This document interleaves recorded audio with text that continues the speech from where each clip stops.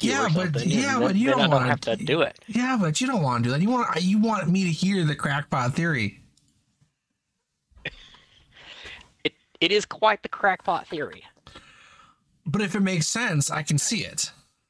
I mean, the game's still not going to come out for at least 3 years, so It is a crackpot theory, and right now, I don't see any holes in it. Feel free to poke holes in it, because you know what? If there are holes to poke, I might poke them just to hear what you would come up with. okay. All right, let's hear the crackpot theory of why Mass Effect 2 and 3 Shepard has a child. Specifically a daughter, yes. Specifically a daughter, okay. Why specifically a daughter, first off? Why is that? I'll get to there. Oh, good. Well, and this theory works whether you pick male shepherd, female shepherd, whether you choose to romance anybody, and you don't choose to romance anybody, it doesn't matter. Mm-hmm. Are you going to go into, like, Shepard's been cloned as a child? Well, we know Shepard had been cloned. Oh, yeah, we know that from DLC, but during Mass Effect 2, yeah. Yes. In Mass Effect 1, after the events of Theron, on Theron, I believe the planet's named Theron. It's the one where you get Liara. Oh, okay, so where you save Liara from a prison trap. Yeah. Okay. Essentially, Liara reveals that she knows nothing about humans. She's very young for a, fully grown Asari. Mm-hmm. And that she's very inexperienced in ways of dealing with other people. Well, that's being kind, but Yeah. But she's inexperienced in dealing with people in any manner. Yeah. I mean, she can barely hold a conversation because she's just, she sticks her foot in her mouth by making a joke, making Shepard sound more like a specimen than a person. Oh, we love the specimens. Yes, I love that piece of dialogue. It was wonderful. But before the conversation happens, when you first get Liara off the planet, you're sitting in the kind of commander room, mm-hmm. where you contact the council and everything. Yeah. And at some point during that game, in that room after one of the missions, you have to merge your mind with Liara. So Liara can tell you about Pharos. Mm-hmm. Well, that mind merge. All right. Yeah, let's hear their.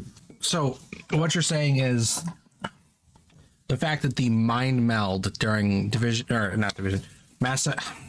So what you're saying is the mandatory mind meld that has to happen at least once throughout Mass Effect 1. The mandatory one. Between Shepard and Liara. It has to happen. You can't complete the game without it. It's true. Because without that, your knowledge from the beacon, either incomplete or the correct beacon in the Krogan breeding facility, is not passed to Liara, because that's how she gets that information and realizes Pharos is where you need to go. Not Pharos. Ilos, that's it. Ilos. I apologize for using the wrong name there of the planet. Ilos. That you need to go to Ilos past the Mu relay.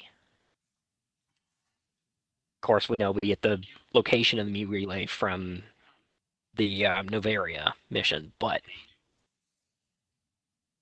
so no matter what order you do the missions in, you have to merge your mind with Liara at least once.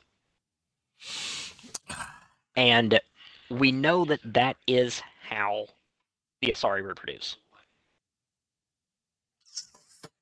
I want to poke a hole in that. Like, I want to poke a big giant hole. Okay. So, as far as we know of the not quite done yet, but go ahead. I'm gonna start poking holes right now. So, that's fine. As far as we know from the Asari physiology, is that Asari physiology states that yes, you have to mind meld, so to speak. We're going to use that word. It's not the correct term, but it is what we're going to use together to make child.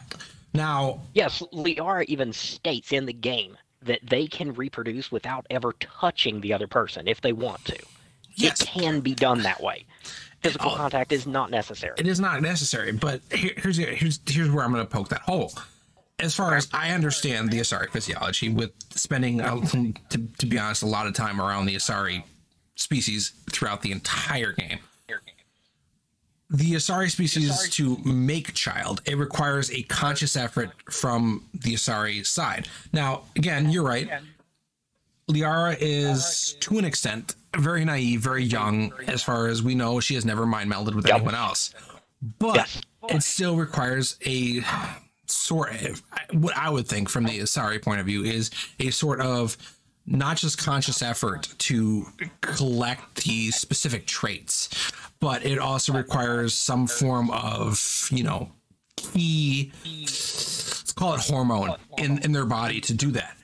Also, she is again very young, but they kind of talk about with it all it takes they take specific traits. Now, I don't think that she would be able to do that on the first try. Sure, accidents happen, but then again,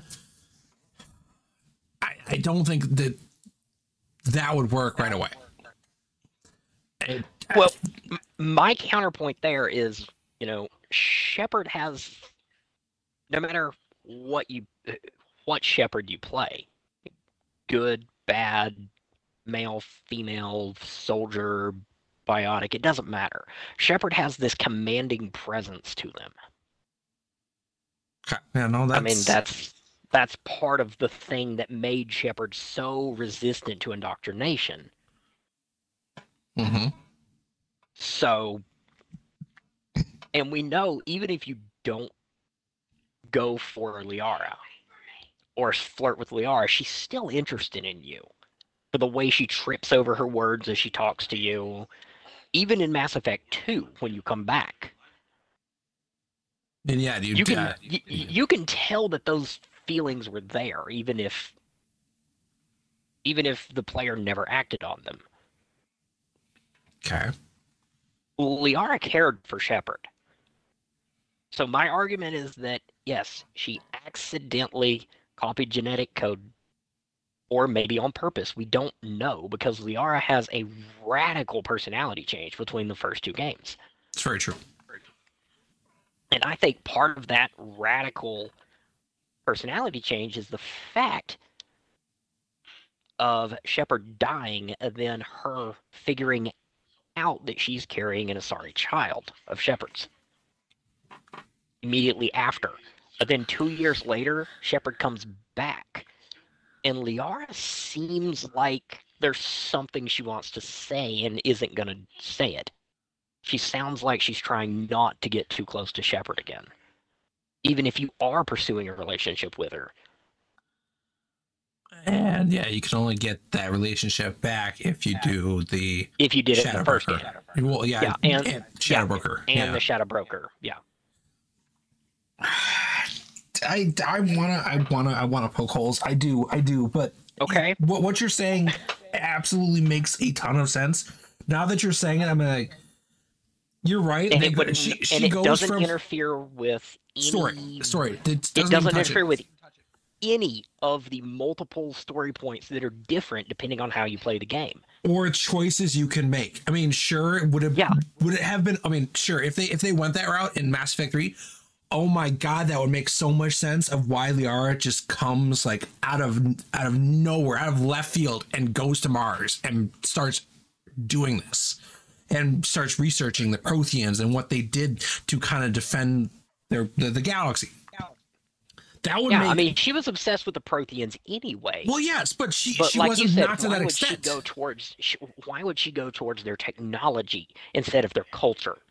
Yeah, she was always about the culture. She was never about the technology. And the fact that she went to Earth and Admiral Hackett knows that she's the Shadow Broker. He knows that right off the bat. Like, he specifically says it in Mass Effect 3. He's like, oh, it's nice to have the Shadow Broker nearby so we can get information.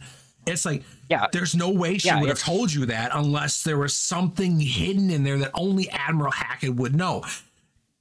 And if she let slip that she's carrying Shepard's child, or she carried Shepard's child, she would also let slip that she's protecting her, protecting the child, because she's the Shadow Broker. So all the information that she would have that would be available saying that this is Shepard's child, massively on lockdown. And Shadow Broker's like ability to lock shit down is on the highest tier that you can get. Like, not even Spectres have access to that shit. And oh my god, because you're right. The drastic change between what Liara does in Mass Effect 1 to Mass Effect 2, she goes from being naive and like just going from being the naive person and socially uncultured and socially inept to cool, calm, and collected member of the Shadow Brokers army blows my mind. And she would to protect the child of Shepard. When you walk into Liara's office for the first time, she's on the phone with somebody telling, you get me this, you do this, or the next time we meet, I will flay you alive with my mind. But that is a strong. That is wild. She might have changed. Oh yeah, no, and the fact that she is so viscerally violent with her words, you would never see that from Mass Effect 1 Liara. You would see, okay, yeah, she'd stumble over it and, get violent. Because that innate aggression did not exist in ME1 Liara.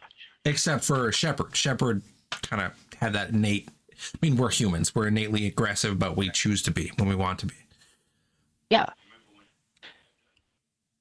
So... And going back to, this is a minor spoiler for people that didn't fully expand out Mass Effect 2 and 3. We do get to meet Liara's father, quote unquote. Yes, quote unquote father. Yes. Yeah. No. And her father is like... Her father is half Krogan.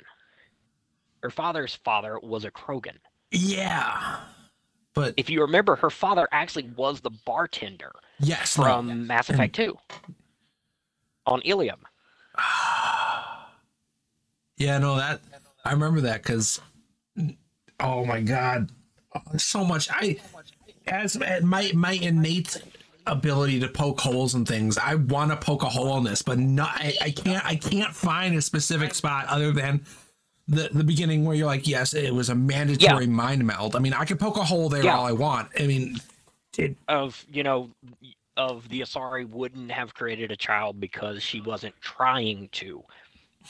I still want to say that creating Asari children, it requires a form of conscious effort.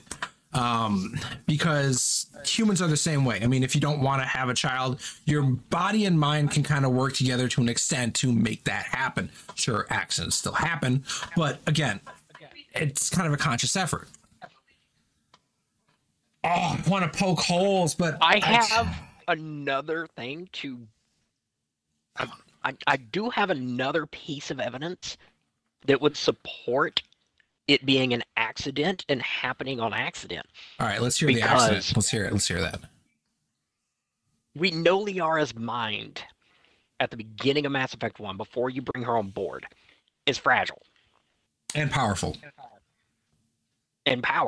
Because not only is her mother one of the most powerful matriarchs the Asari have ever seen. Venezia. If you leave the Theron mission, again, if I'm getting that wrong, I apologize, but if you leave Liara's recruitment mission for last,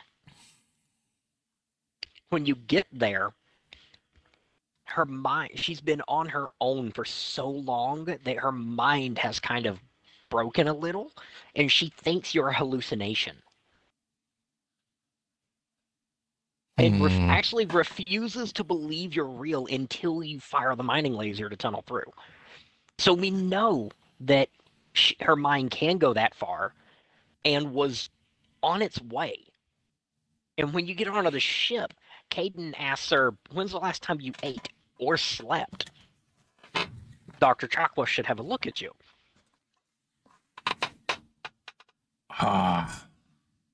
So that is another thing to say that her mind might not have been in a position to stop it from happening. If she did peer into Shepard's mind and that thought of having the child popped in there even for a half second, that she'd be able to stop it. Man, so much that I want.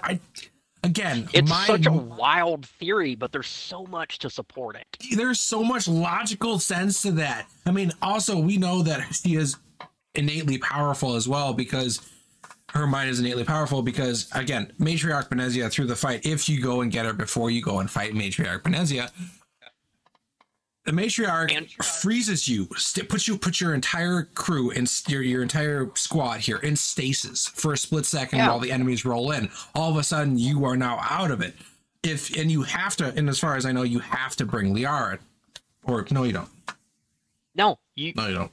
You do not have to bring Liara to that mission, but you have to bring Liara on board the ship and have that mind meld encounter. It is required. You cannot beat the game without it. Yeah.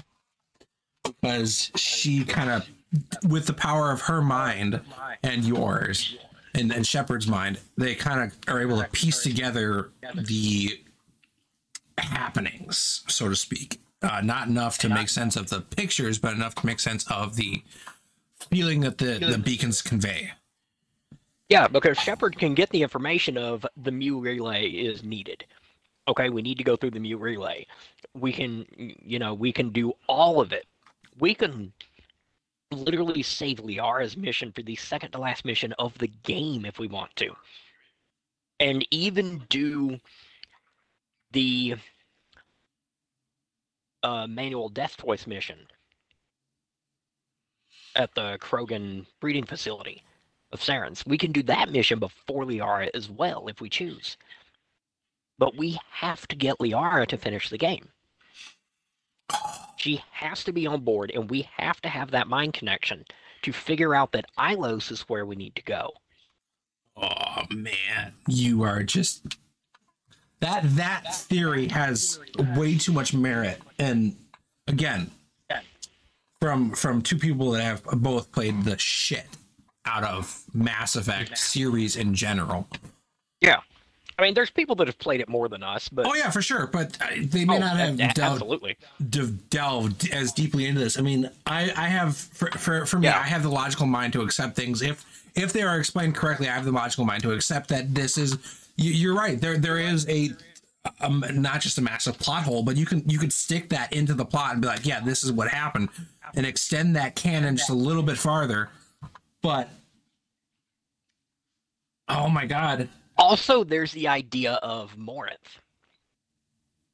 Well... You remember Morinth from 2, right? Yeah.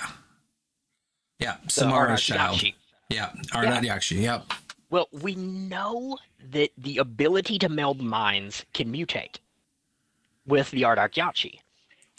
Yeah, but what's to say it can't mutate the other way and make them more susceptible? Well, instead of killing their partner, they're more susceptible. Kind of like a sub theory, like. Yeah, it's like a sub theory that could go on that. What's to say that there's no mutation that makes them more susceptible towards carrying the child or commanding presences, like because Commander Shepard throughout the entire series has this, like, you're right, commanding aura, commanding presence. Again, it's Commander Shepard. Every time I choose it, I go with the hero of the Skillian Blitz, which means that you held off a band of Batarian slavers, which, by the way, Batarians, for anyone that is unaware of this, Batarians are slavers. They don't come by just a ship of one. They usually come by a ship of like 2 or 3 ships, and it's not just 12 or 20 people. It's a lot. Yeah, and the 3 options you're given for Shepard are War Hero, which is, survivor of the Skillian Blitz, Soul Survivor, which is single-handedly surviving a Thresher Maw attack, which And taking it we out, know, if I remember right. yeah, or Ruthless, which still gives Shepard. It doesn't give Shepard a, survive at any cost, no matter, it gives Shepard a, we'll blow a planet up to make sure a bad guy doesn't get off of it kind of mentality, which is still a commanding presence. It's just in the opposite direction. The willingness to get the job done at the cost of many. Yeah. Yeah. Oh my God. Generally, people only pick that option when going with a Renegade Shepard, but it could theoretically be done in a Paragon manner, and it still carries a lot of weight. It doesn't carry as much without the Renegade aspect, but it still carries weight. There's so much to that theory, and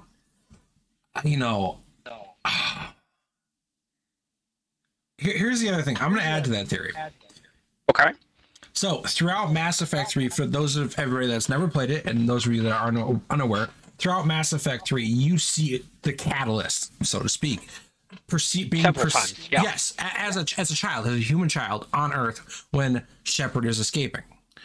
Is Shepard's mind still still connected to a certain extent through Liara, even over long distances? Sure, Shepard technically died once, but the brain was revitalized and added cybernetic components, which could, in theory, increase the brain's capabilities, because humans only use about 5% of their brain. Add cybernetic enhancements to it.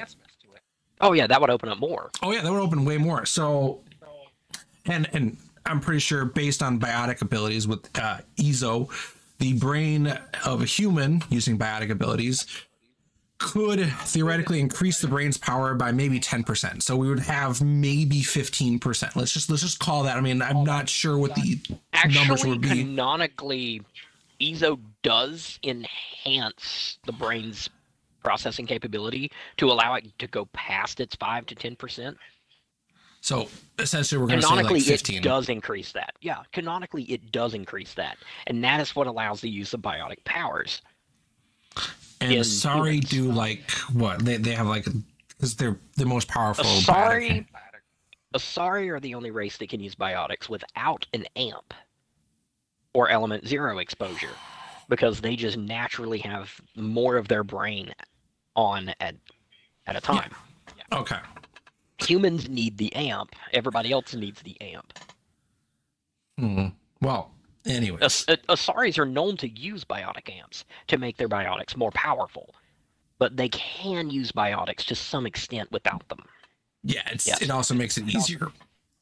Yeah. Okay, so I mean, throughout the Mass Effect 3, I mean, you see the Catalyst show up with a child, as a child. Instead of a human adult, you don't see it as any other species. It is a human child at the age of, let's call it 6 years old. It's a bit, looks about right. So I'd say it's closer to about 10, but yeah, something like that. Yeah, it's not in the teenage years. Definitely preteen. Not teenage years yet. So maybe we could add on to that theory as saying that Shepard's mind is connected to Liara's to some small extent, and knows about the child subconsciously. As a result, produces child as the catalyst, and because it doesn't change into that form at the end, it really looks like that. My poking the theory hole there, we've reversed the tables here. Yes. Is the child has to be female. The catalyst is clearly a boy. No, it's not. 10 and 12, 10 years old, preteens. You don't, breasts do not start forming yet, so they're still flat. No, and you can still dress it up as I'm gonna counter that because you could still. The mannerisms of the child, the way you could be a tomboy.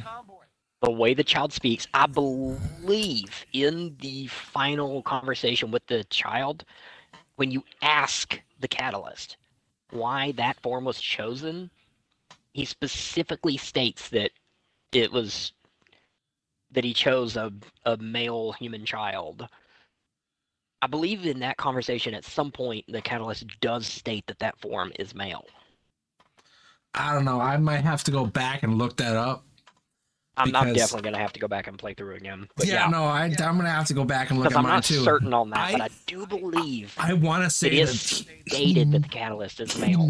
He never states because it shows a human form. It doesn't really understand, I'm pretty sure, between male and female. I mean, it's the catalyst, it's the Citadel, it's seen males and females on the Citadel, it's the AI involved, so it should know the difference between male and female. But it doesn't need to choose. It just needs to. It chose a child because it's the one thing that.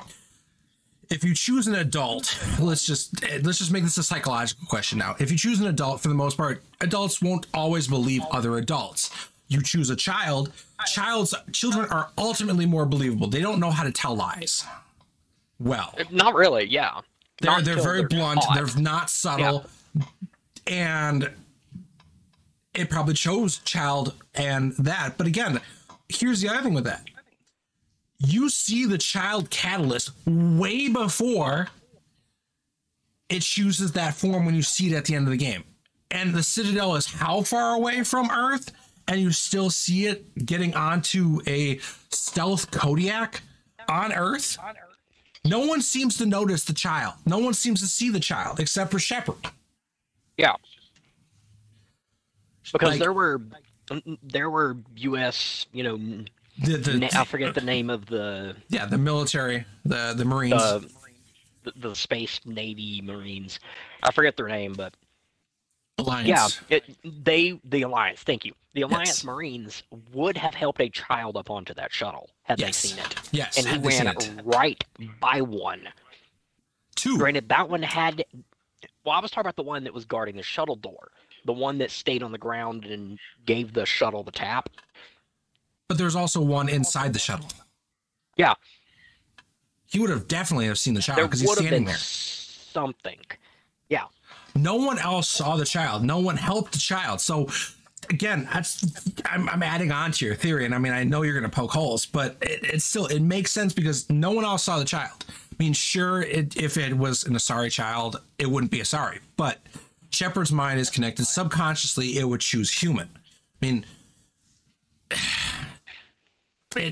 and the whole thing just kind of goes into that spiral. I mean, like, you don't see that. No one sees the child. The Citadel is how far away? It can't project let's call it a holographic sight into Shepard's mind from that far away. I mean, theoretically, is it possible? Absolutely. The Citadel is one giant machine, and it has more power than any other ship or fleet or anything in the entire galaxy. But why would it choose again Shepard of all people to instill a child? I mean, sure, Shepard gets there. Shepard has time and time again overcome the odds of insurmountable issues, taking out the Collectors, taking out Harbinger, taking out the first Reaper. I mean, the whole thing. Yeah. Also, here we're gonna kind of diverge from the child theory. So Sovereign, we all know that Sovereign actually did attach itself to the Citadel to activate the key of the deep hole wormhole generator, whatever you want to call it, to dark space. Alliance comes through, destroys it. But technically, the Sovereign was still connected to the Citadel's AI and could somehow of the connection, some of Sovereign's code and whatnot, knowledge base, kind of transferred into the AI, causing the catalyst itself to mutate, giving it the more options that it had other than just destroy. That is a possibility. Because and that would actually lean into the indoctrination theory a little. No, because the Citadel doesn't have that power to indoctrinate. Sure, could some of the code have gotten in there, but then again, Reapers were made. That's not the indoctrination theory. The indoctrination theory is that Shepard's mind, due to Shepard's constant exposure to Reaper and Reaper tech because, you've got Sovereign in the first game, and a few of the indoctrination probes, you find colonies sputtered around that have been turned into husks. On top of all of that in the first game, that continues in the second game, and you get the Reaper IFF. And in the third game, you were constantly surrounded by Reaper tech. Oh, and not to mention in the DLC, which is canon which is 100% canon because it is mentioned at the beginning of the third game, the DLC for the second game, where you destroy the Batarian homeworld. To prevent them from getting access to... There was a Reaper device there. And Shepard was unconscious next to this device for a long time. Yeah. So the indoctrination theory is that Shepard is actually on the verge of indoctrination through the entirety of the third game. And that the reason why Shepard is seeing the catalyst is because of the indoctrination. And that is why the catalyst chose that form, is because of the child he saw in the vent. Whether it was a hallucination or there was actually a child there, we don't know, because Anderson never commented on it. So we would assume it was a hallucination that he saw a child. But that would fit into your Liara connection theory. But that's the indoctrination theory, is that Shepard was indoctrinated. And that section in the third game, with the optional boss fight of... And I say optional because you can skip it through dialogue, and it's only a boss fight if you ended the second game with the Renegade option. But the optional boss fight of the Elusive Man and the death of Anderson and choosing destruction as the canonical ending. This is, again, in the indoctrination theory. I'm not saying that is the, canonical ending. But to the theory it is. After that, if you have the extended cut of the ending, you see the same flash of light on the screen as when Shepard was hit by the Reaper beam while approaching the conduit teleporter up to the Citadel with Anderson. You see the same flash of light in the exact same pattern as when that beam hit. And then the camera shows Shepard's armor lying on the rubble on Earth at the foot of that transport beam. And takes a breath. You see Shepard take a breath.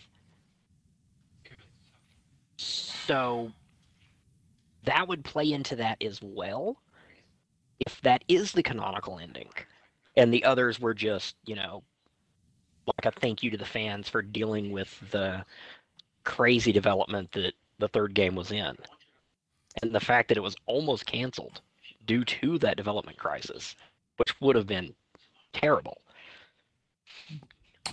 But that was not the originally planned ending to the game, which is why they released the DLC to expand on the ending that they had to go with. I thought the DLC was supposed to be the actual ending that they had and planned, but again, didn't have time to finish. It both was and wasn't, because yes, that is generally what they had planned on doing, but it also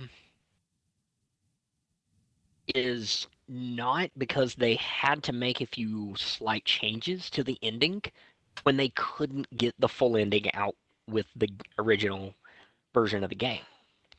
So they kind of had to retcon those into the additions.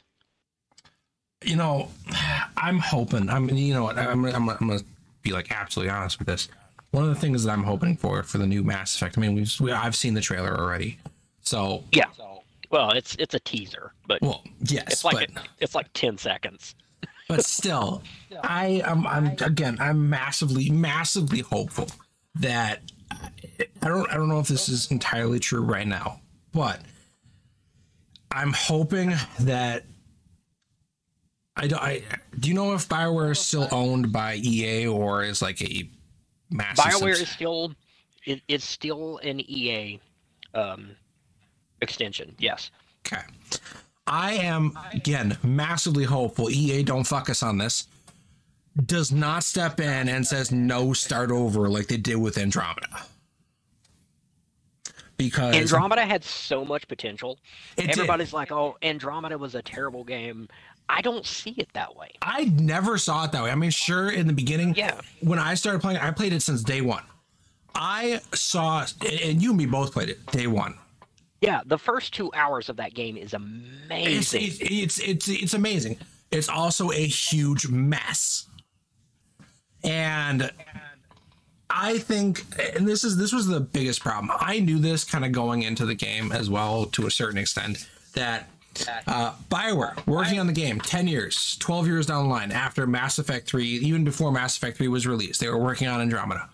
At first, it was more of an idea, more of a point saying, hey, we're going to go to a new section, kind of do this all over.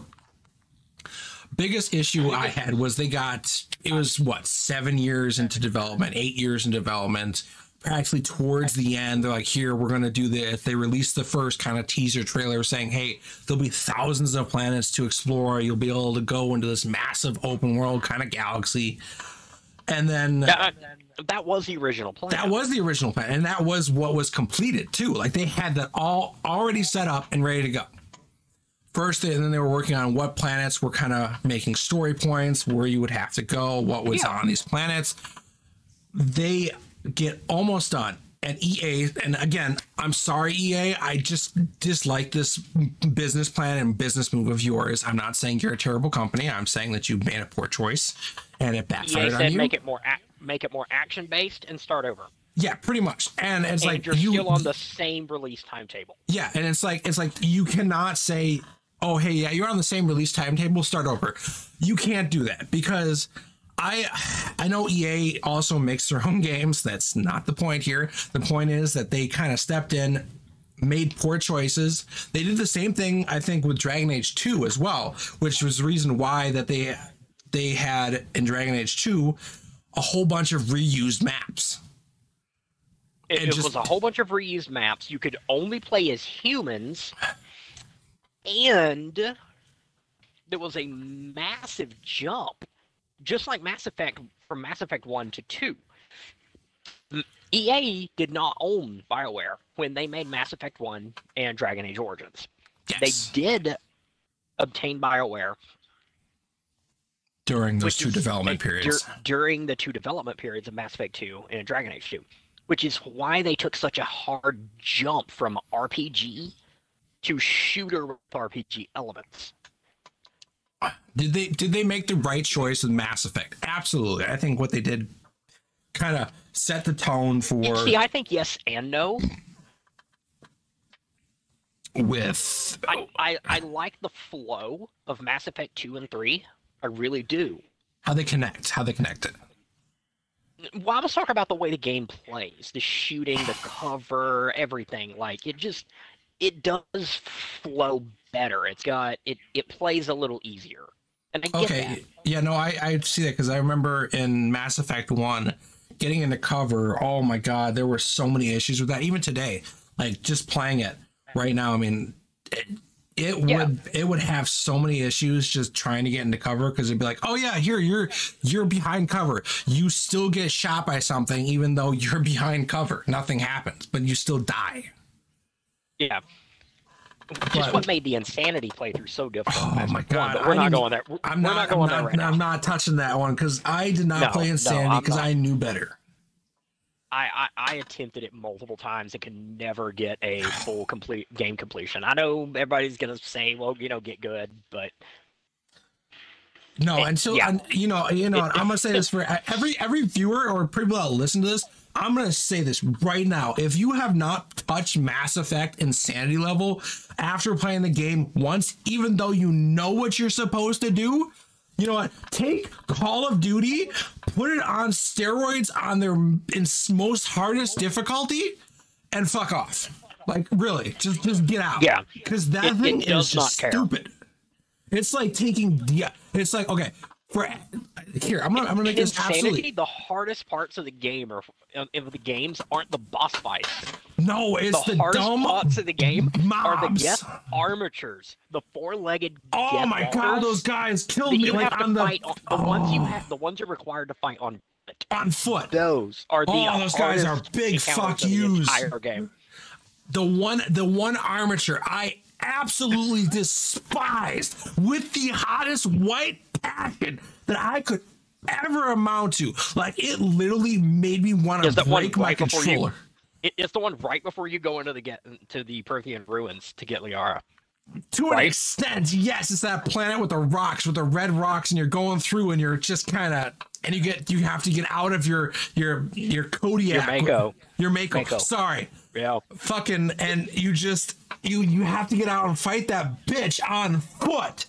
And there's those snipers jumping the fuck around. I understand it is massively chaotic. I think I died 15 times. I said, no, I'm done for the day.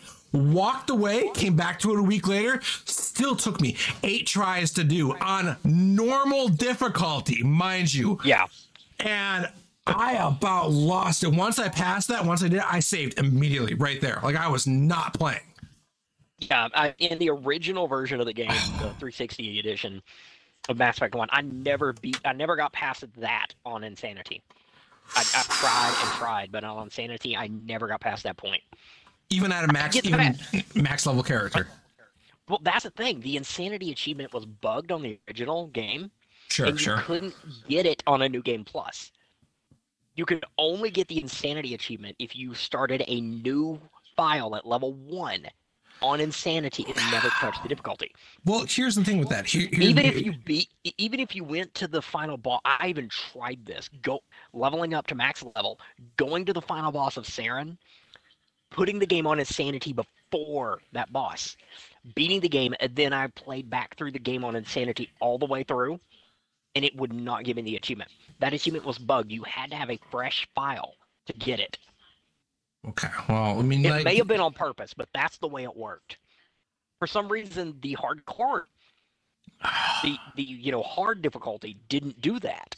You could play through on normal and then reset the difficulty before starting the game back up, and it would give you the 3rd difficulty level achievement, but you couldn't get number 4, Insanity, without a fresh save. Man, that just that armature. I think the collective player base will understand what we're talking about that have played that game. Hardcore diehard fans, you all understand that armature literally was the worst thing you'd ever have to face. I don't care. Bosses, they're fine. That armature, fuck you. Yeah. That armature was nasty. And I'm talking about bosses. Mobs across every Mass Effect game. That armature, fuck you. I'd rather face 1,000 Halo 2 Legendary Editions Jackal snipers. I would rather face. Oh my god, no, yeah, no, I go with you on that one. I would rather go through LSO. I'd rather go through the entire Halo edition, the entire game. I'm talking from fresh Halo 1 all the way through and do Legendary Edition through the entire thing. I'd rather do that than face that armature on Insanity. I'd rather shoot myself in the foot. Yeah. That armature, oh my god. Like, you had to, because there was no cover. You had a little spot of cover on both sides. Enough for the three of you on your squad to hide. And your squad is stupid. Yeah, and your cover was destructible. If you took enough damage, it dropped. It was a crate. Oh my god. There was another one a little farther, but it shot it a couple times. Yeah. There was one a little farther that was indestructible. Like, there were 2 spots that were indestructible. One, your one of your squad would sit at, the other one would sit at that one, and they kind of switch back and forth, getting knocked down repeatedly because they don't know where the fuck to stand. But you see, I always told them where to stand. I did too, but they still moved. I hit left on the D-pad, right on the D-pad, and they still move for me, no matter what I did. But maybe it's just a playstyle difference or something. I confused the AI less than you, but yeah, I didn't have an issue with the AI in that fight.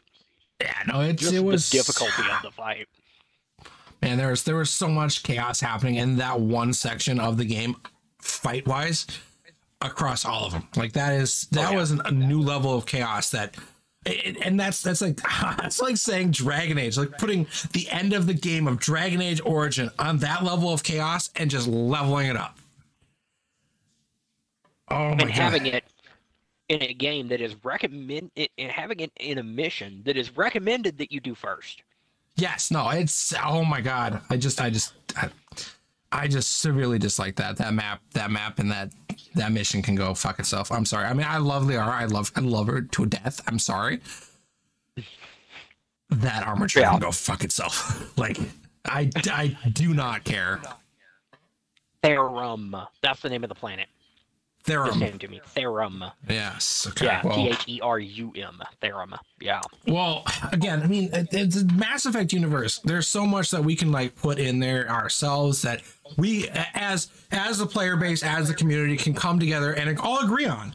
And if we all agree on certain things, BioWare might grace us with their presence and say, "Yeah, no, okay, we'll do that." But it really kind of stands. I'm going to say something. I want to say something very like it's going to instantly lose me a lot of respect with whoever's listening. Oh, let's hear it. I love the lore of Andromeda. Absolutely. No, my main issue with Andromeda was the fact that the main character, whether you pick male, female, writer, didn't have that presence that Shepard had. And you could say, yeah, but no, the character would get talked over. And your commanding decisions in the wheel of, I'm taking command and doing this, didn't have the presence of the previous Mass Effect games. And that's what lost me there. But when it comes to the lore, I only have one issue with the lore, with all the lore in Andromeda. Ooh. I have one issue with it. And it's very minor. After you get the space base set up, I can't remember the Nexus. That's it. The Nexus. Yeah. After you get the Nexus set up, you get the opportunity to go in and tell the game, yes, I had a female Shepard, I had a male Shepard, blah blah blah, And it puts holograms of Shepard and everything. The Andromeda team, all of the habitats that left, the big cab ships, I can't remember what they were called, but those ships left. Arcs, yes, thank you. The Arcs left after the Battle of the Citadel, right? Okay. And before Shepard's resurrection. But it was after the Battle of the Citadel and after Shepard's ship got shot down. They left in that 2-year span. First, Shepard was being brought back by Cerberus. Cerberus. And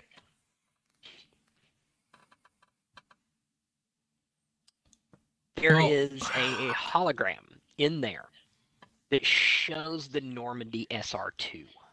And my issue with that is they would not even know what that looks like yet. Yes, it was being built by Cerberus while Shepard was being rebuilt. Okay. Cerberus would have kept that hush-hush. There's no way they would have a physical hologram of what that ship is going to look like when it's finished before Cerberus actually got Shepard behind the wheel of it. or in command of it. There's no way that was getting out there. That's my only issue with it, is that hologram exists. And I know it's just a reference and an homage to Mass Effect 2 and 3, but it should not be there. Okay, Other than that, I absolutely love the whole lore. Okay. I'm gonna bring into that. I'm gonna counterpoint that. Okay. So how can this hologram exist? How can this hologram when they exist? left before it existed? Okay. All right. So they leave, right? Yep. And they're all in stasis because it's a 200-year journey at whatever 600, but yeah. Okay, 600 years. Yeah. There could have been an option because it's 600 years in the future, mind you. They might have the technology, even with destruction being canon, and they have to start up from scratch. They could have made the technology to send the communication over that long distance and kind of try to reach out because they know they're gone. The Shadow Broker was involved in creating the arcs. We already know that because Liara is involved because her voice kind of shows up talking about it on the Nexus. Yeah. So I mean, and we find out that Liara, even before she became Shadow Broker, Liara was the private funder. One of them. She was the primary private funder for Jack Ryder and this mission. Yes.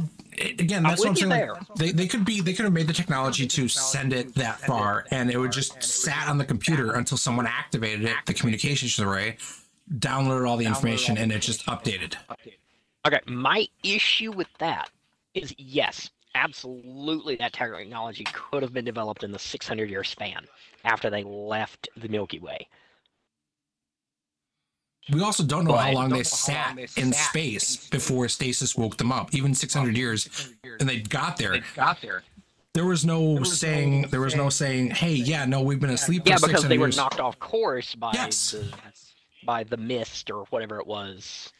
Whatever that red energy was. I mean, like whatever the energy and it knocked the computer. They were knocked off course. It knocked the computer out. My counterpoint is, if they had the technology to send that, why was that the only piece that was sent? Because they had no knowledge of the actual Reaper invasion in Mass Effect 3. They had no knowledge of the events of Mass Effect 2 or 3. The only piece they had was the hologram of the Normandy SR2. Like I said, I get that it's an homage to the sequel games, but it shouldn't be there, and it bugs me. Wait a minute. Way more than it should. I have a counterpoint to that. So in Mass Effect 3, we have Liara come into your cabin to create kind of a time capsule. She might have sent the information from that. And it's just the only thing that they show is the homage to the SR2, Commander Shepard. Because we all knew that Andromeda was supposed to be a new storyline. They didn't want really to have it anything connected to Shepard from Mass Effect, the original Mass Effect. So they put it up there as an homage, Shepard and the SR2. That's it, and a little bit of information from Liara. Yeah. That's where, because she might have done that. My issue there is Liara mentioned that in this capsule, she was putting the blueprints for the Crucible in case they fail, so the next cycle can succeed. Yeah. They didn't have that. There was no talk about the Crucible or the Return of the Reapers. The Mass Effect Andromeda team, all of it. I say team, all of the Ark inhabitants and everybody that went to the Andromeda Galaxy, firmly believed that the Reaper threat stopped with Sovereign because they left immediately after. Not immediately, a few months later, but they left after that. And they specifically state in the game that as far as their knowledge, that was the end of the Reaper invasion. Remember, they also got knocked off course, though. Yes, but if even if they received a communication of Liara's little box she made, things could have been lost. They would have knowledge of the Crucible and the full Reaper invasion. Maybe, but remember, I mean, with the technology, I mean, sure, we could still go with the technology saying, hey, they were able to send a message that far, but the technology they were working with may not have been able to receive the whole message or the whole, like, canonical history, and they were also knocked off course, damage to certain systems. So things might have been lost when they were rebuilding. So again, it's technology. That could be a thing, but that's a bit lazy of an answer. I mean, hey, it's an answer. It might be lazy, but we know it's true. Technology is not infallible. No, and when you start upgrading technology, you start losing compatibility with old tech types. Yes. And codes. So yeah, I mean, I get that. But oh my God, still Andromeda could have been so much more. The one thing. Oh my God, that was such a clusterfuck. And I've talked about this a lot about how screwed BioWare got. Mm-hmm. Because at the end of the game, the release of the game, before they even released any DLC, you literally have an excerpt from a computer at the end that says, we are the Quarian, like Quarian Volus, and like Mayday, Mayday. Elcor Volus arc. And they were running a Mayday, and it's just like, I don't know if BioWare kind of came up and said, hey, yeah, no, this is going on for this. We have this in there. And they still would have said, no, we don't care. There's such bad reviews. Here's the thing with the bad reviews, and it backfired. Not on BioWare to an extent. Certainly because they could have still done it the way they wanted it, but at the same time they're under contract. They can't really. They ended up just DLC updates into multiplayer. Oh my God, that where we got characters. That really irked me because it's like, oh, you're still going to make multiplayer DLCs that are practically done and then just need final touches. But DLC that is also story based. If you had just finished that one Quarian one, I would have been fine. Because it would have been like, okay, there, end. Yeah, it was that, as far as I know, it was EA that pulled the plug on the story DLC. They had it planned. They had the early work done, the groundwork laid, and it just EA said the game flopped too hard. And then EA gave that team a new project, which was forced on them, and it flopped even harder. Yeah. You remember what the follow-up project for that team of people was, don't you? Anthem. Yeah. Oh. That was my God. So much freaking raw potential. Oh yeah, no, that game, oh my God. If they there was so much raw. You're right. There was so much raw potential in that game. Yeah. The javelin suits were really cool. Oh yeah, no. The game just fell a little short in every aspect in every aspect of design. It didn't really fall massively short in anywhere. It fell a little short everywhere. I think what ultimately was the downfall of Anthem. What kicked everything off was the server connection issues. Yeah. And that made the game absolutely unplayable. Did not matter. Server connection issues has recently killed another game that came out. Oh. I say recently, it was a few months ago. We got the launch of Dragon Ball: The Breakers, which was supposed to be like a side game to Xenoverse 2. Mm-hmm. And it was supposed to be kind of like, Dying Light style, but Dragon Ball. And it was so cool.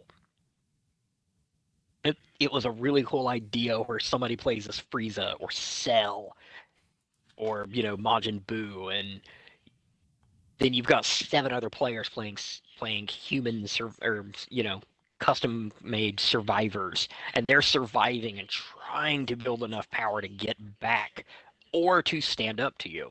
Mm-hmm. It was a wonderful design, but the game has all but died now. They're still supporting it, but nobody really plays it because they refuse.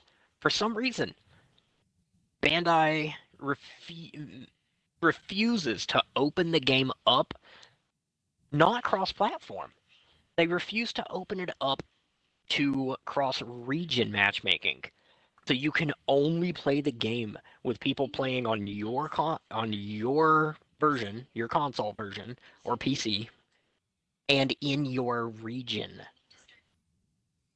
You can't connect with somebody across the country in random matchmaking. You can do it in private lobbies, but not random matchmaking. And that's what killed the game for me, is the fact that I would go day one. I launched that game the day it came out, and I was sitting in online matchmaking queues for an hour before finding a game. Oh, man. And people went on the forums and complained. It's Bandai. And Bandai Namco just refused to open that piece of the code up. It's like they wanted the game to fail. Well, here's the other thing. We've been off topic. Forget Bandai. We're back to EA. What we were talking about, EA and Andromeda. Hold on. Before we step back over to our favorite choice of words, Bandai Namco, as far as I know, is a Japanese-based game or company, right? So, as far as Bandai is concerned, Japan comes first. And there are more players in Japan who are going to be playing that game where they can actually do stuff. So, actually, the previous Dragon Ball games that have been coming out, Kakarot,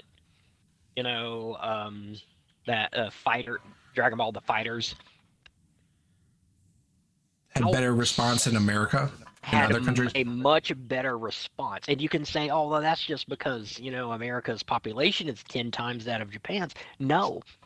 When you break it down geographically and you compare Tokyo to New York, it still sold better in New York than it did Tokyo. Like, it was selling better in the West, out in the West. So, yes, Japan will always come first to Japan companies. I get that. It's, honor, tradition, blah, blah, blah. Mm-hmm. It's Japan. It's their culture. And I get that. I respect it. But they're not stupid. They know that America loves their Dragon Ball. And we really do over here. Yes. Yes, we do. We love Japanese-based anime. Yeah. I don't know. I just don't know why it was in their head that we would rather sit in matchmaking for an hour than play with someone who doesn't live in the same region as us. Not even same country. Oh. Like, if I'm sitting in North Carolina, I can't play with somebody sitting in Texas. So it was blocked by, time zone? Not really time zone, more like region, southeast, northeast, Midwest, stuff like that. So not even time zone? They're just here. Corners of this the United area States. Can play, this area can play, this area can play, but not with each other. If they did here, United States as a whole region, but maybe it's because of the servers. They didn't have enough servers based here in America that at the time they ran off the Xenoverse. They ran off the Xenoverse 2 servers. See, that's where the issue lied. They couldn't update those servers. Xenoverse 2 is not region locked in its matchmaking. Okay, I never played the Dragon Ball, I'm just... You can go into Xenoverse 2 and go do a time patrol mission and tell it, open it up to where anybody can join, and have a Chinese person or a Korean person or Japanese or Russian or British person pop into the lobby and play the game. And yeah, you can't speak to them if they don't speak your language, but there's the in-game chat system that auto translates, so you can still communicate. And so even if they try to say, well, that was the issue of communication, the communication was already there, built into that server and the game code, because it runs off the same base code as Universe 2. Okay, I'm gonna tap out on that one because I don't know clearly enough about the Dragon Ball Z games, because again, I'm not into the big fighting games. So do I play them? Sure. But I'm not into most of the big fighting games. I like to dabble at them, but sure. In my opinion, and this is gonna piss a lot of people off, in my opinion, the only fighting game worth being good at playing is Dead or Alive. Ooh, yeah, that's gonna piss off a lot of people. The whole series, or just a specific one? No, just period. Just period. Okay. Because when you're talking about fighting games, you can pair the in-game styles and everything to real styles because they use real styles. And real combat sparring and fighting is not about who can throw the biggest combo. Or juggle. It's about or juggle. And people go, oh, well, DOA has juggling. Yes, it does. But it's about adapting to your opponent. And DOA, as far as I know, Dead or Alive is the only fighting game to date that allows every move by every character to be countered by every character. And it's not just through... People say, oh, Street Fighter 3 had that flick parry system. Yeah, but DOA takes it even further and says there is a universal counter system that is hard-coded into the game that every character uses. Some characters have additional counters, but you can literally, get really good with Janli and have no clue what you're doing with Bass and pick up Bass and absolutely wreck somebody just off counters.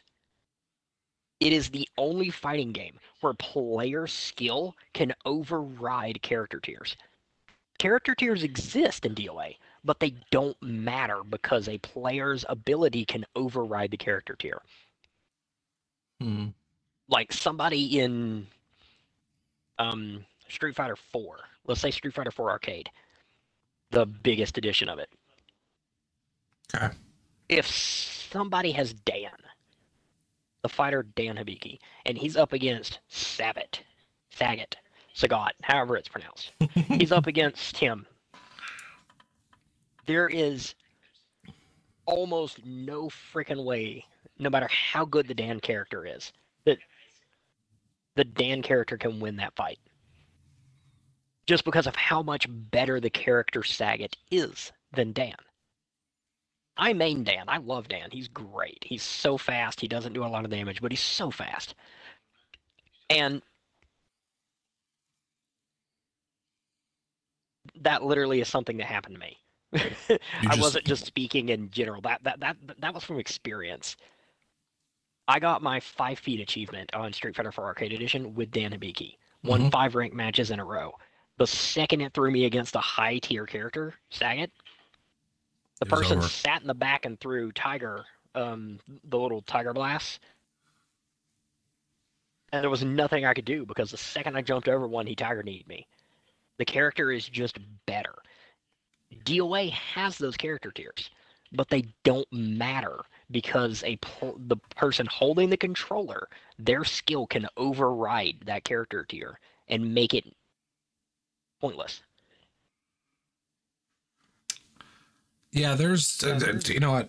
We're going to step back here in a second, but there was one character in, I don't remember if it was Street Fighter. It wasn't Mortal Kombat. It might have been Dead or Alive. What was the character? It was a old, kind of like Raijin like character. He has he's like he looks like Odin to an extent. Old, very old, gray beard or white beard, white spiky hair, and literally does electrical attacks. But he's huge. I don't remember which one it was. I can't think of that character. I'm not, like I said, because I'm so into DOA and its fighting system and how deep it is. I don't really play the other games that often, so I don't know a lot of Tekken characters. Ooh, I know you're right. It was Tekken. Now that you said that, it's Tekken. It was. I don't remember which one it was. Are you talking about Heihachi? You talking about Heihachi? I believe so.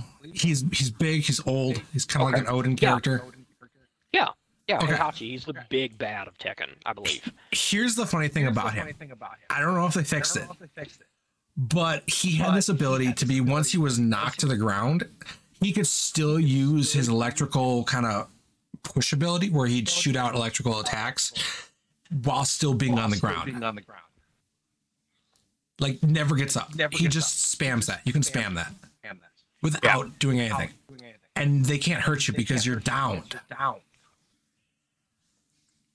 I think that was my favorite. That was my favorite moment I ever played Tekken with. Like, again, I was playing with a friend and he told me not to do it. I used to love Tekken 1 and 2. Tekken 3 was what really turned me off to combo fighters, because every character had a preset, in the combo list, had a preset 30-hit combo.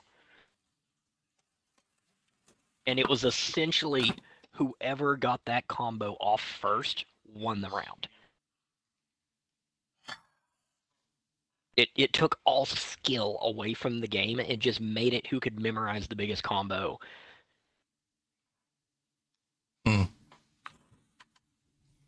Yeah, that would ruin it for it a lot. Yeah. Tekken's strayed away from those massively pre-programmed combos now, but just like Street Fighter, they're too combo-based for me. It's more about combo memorization than it is adapting to your opponent and making them mess up. It's more about hitting your moves than making your opponent's move miss.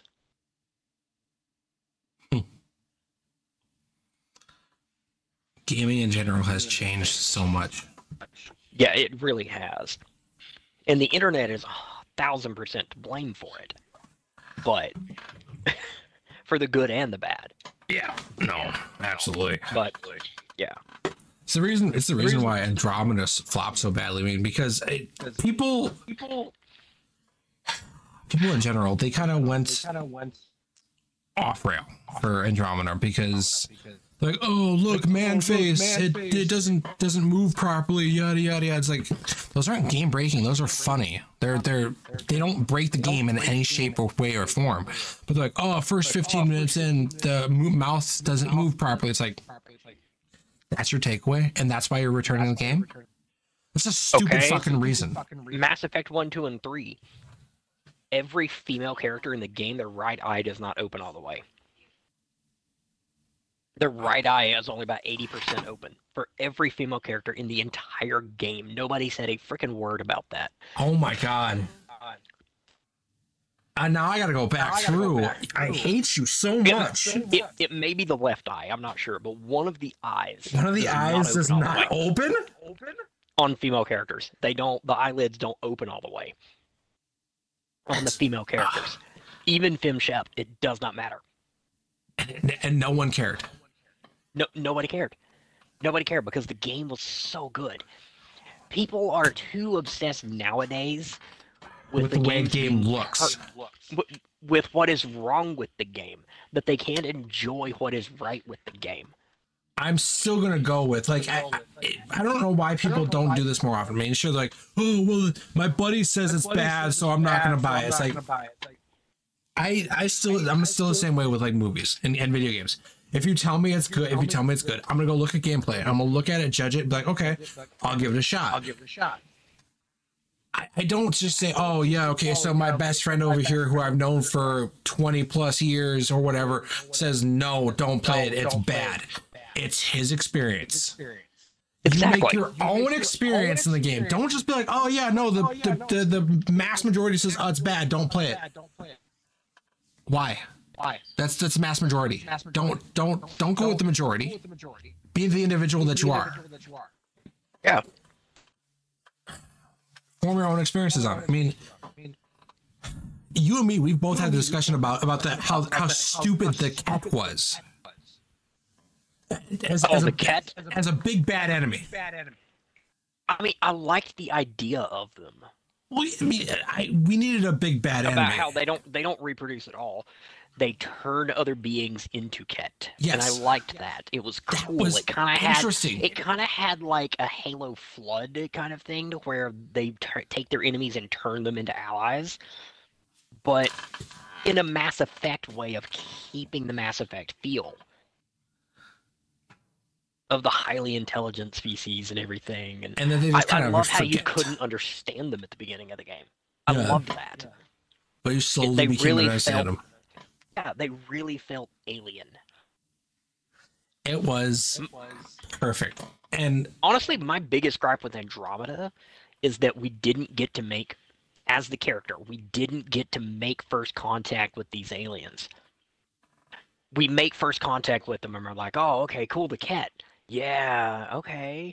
And then we're like, oh, okay, the Nexus has been dealing with them for like 6 months. Okay. Cool, we found a new race. No, we actually didn't. We just encountered, we found their homeworld. Same thing with the Angarans. We found their homeworld. Yeah, exactly, the Angarans. That's what I was talking about. The new race, the Angarans, yeah. No, we didn't find them. We found their homeworld, and that was our first encounter with them. Yay! But the people that got here before us have already encountered them. And they already fucked it up. Yeah, is the fact that it was advertised off as, a brand new galaxy, brand new experiences. You are the Pathfinder. You will find the path and set the way and make first contact. And you find out after you've made first contact that it's not first contact twice.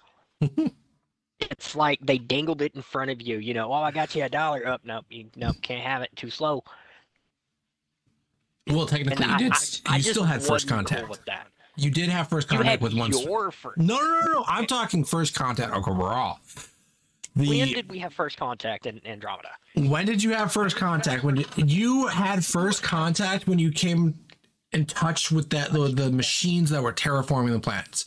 They were still sentient to an extent. Remnant? Yeah, not true AI, but you had that one remnant that you could use as an ability that PB had, and you could get her ability to have that remnant follow you around. It was vastly different from the rest of the remnants. It still followed you around like a dog, like a lost puppy. It's still a species. I mean, sure, not true AI like the Gath, but it was kind of on its way. You still had first contact there. That's like saying, oh, I didn't get the chance to, I'm playing this wilderness game and I didn't see any animals. No, there was a squirrel climbing that tree.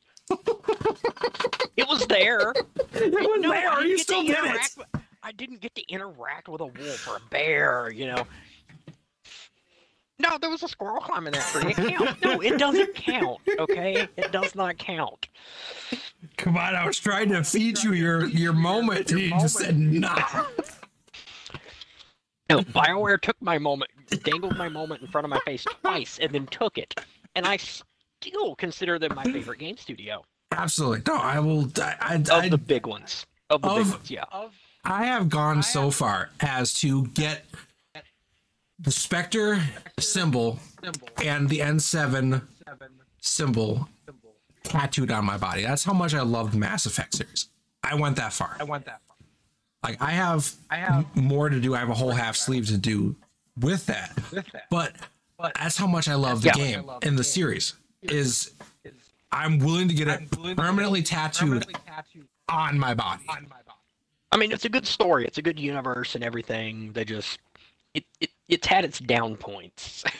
I think ultimately the thing that brought down Mass Effect was the restart of Andromeda, just entirely. Because I'm gonna blame EA for that one, because and then the worst part is after they said restart, everyone that was involved in creating the original story were all both either quit or shuffled off to different projects, and they started with a new fresh face. It's just like, you can't do that if you're going to restart the story. You need the original people to push the story the correct direction, and you need to do it quickly. You don't be like, oh yeah, no, all these people that did the story before, oh yeah, we're going to shuffle them off. Oh, they quit. Okay, never mind. They're going off to different companies, blah, blah, blah, blah, blah. That's how you fucking lose people. I don't understand what a business sense that made in any sense of the word. Yeah, I mean, after the back-to-back flops of Andromeda and Anthem, I'm amazed BioWare is still a game studio. I think that BioWare will kind of stick around. I mean, sure, will they have the same impact? Probably not. But they might have a miracle coming out with... I don't know, Dreadwolf is looking promising. So is Mass Effect 4 with that little 10-second teaser. They just... The 10-second teaser and the poster. You can't forget about the poster with the Geth head. I missed that. Where was that? Let you know. Hold on. You missed the Geth head on the poster? I did not see that. Hold on. You need to look this up. I'm looking it up right now. Geth head. There is a poster for Mass Effect 4. Oh, Geth head poster. A ship that's landed near this crater, and the crater and the kind of, impact lines leading up to the crater look like the neck and head of a Geth, including the little light in the middle. I did see that. That was the first teaser they had. They did it on N7 in 2020. Yeah, they did that the year after Raphael Sabarge ruined that there was a new Mass Effect game coming. He knew what he was doing, for sure. He got in so much trouble for that. He knew what he was doing. He's like, I'm not fucking letting this slide. If I go down, I'm taking the ship with me. Yeah, I mean, they had the head of BioWare there with them, or the head of the Mass Effect franchise, at least, there with them in that meeting, and you can go back to the point where Raphael Sabarge says near the end, so is there any chance of us working together on another title coming up or anything? And you could just see the game director's face just go, you piece of shit. You are so fired. Like, they didn't end up, as far as I know, they didn't end up firing him, because Raphael Sabarge has been in every BioWare game. All of them. Oh my God, Raphael Sabarge, if you come by and you listen to this, man, you knew what you were doing, and you knew you could somewhat get away with it. Oh my God. Just because you were wrapping up being Jiminy Cricket at that moment does not mean you can get away with spoiling Mass Effect 4, okay? He didn't spoil it, though. They're like, okay, we're going to release this poster just to make everyone go away. Yeah. But no, I've seen that. I saw that poster. That I didn't realize, you're right, I didn't realize that looked like a Geth head. Yeah. The Jiminy Cricket thing was a reference. He played on ABC's Once Upon a Time, and he was Jiminy Cricket. Yeah. In that Twisted Tale, and he played the role pretty well. Okay. Well. Okay. I'm looking at the poster right now, and you're right. I didn't realize. I didn't realize that. I could see the secondary light. Yeah. I didn't pay attention to that. What really grabbed my attention from the original, from that poster, was the ship. It reminiscent of the Normandy with a Pathfinder ship style. Yeah, like it kind of looked like a cross between the Normandy and the Tempest. It did. It really did. And it's the one thing that grabbed my attention. And the crater was, I didn't even realize that the crater was looking like a Geth head. Yeah. so mad that I missed that. That was years ago, man. I know. And I'm you're so just pissed now off. You just told me that now. I'm like, wait a minute, what? You don't talk to me enough. That's what it is. Fuck! There's so much with that. Oh my god. Yeah. There's so much I could have gone with that.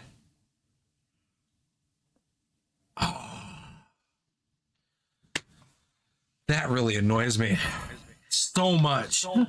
But it going back to our original topic of my crackhead theory, crackpot theory, excuse me. Let me rephrase that. Crackpot theory. Crackpot theory.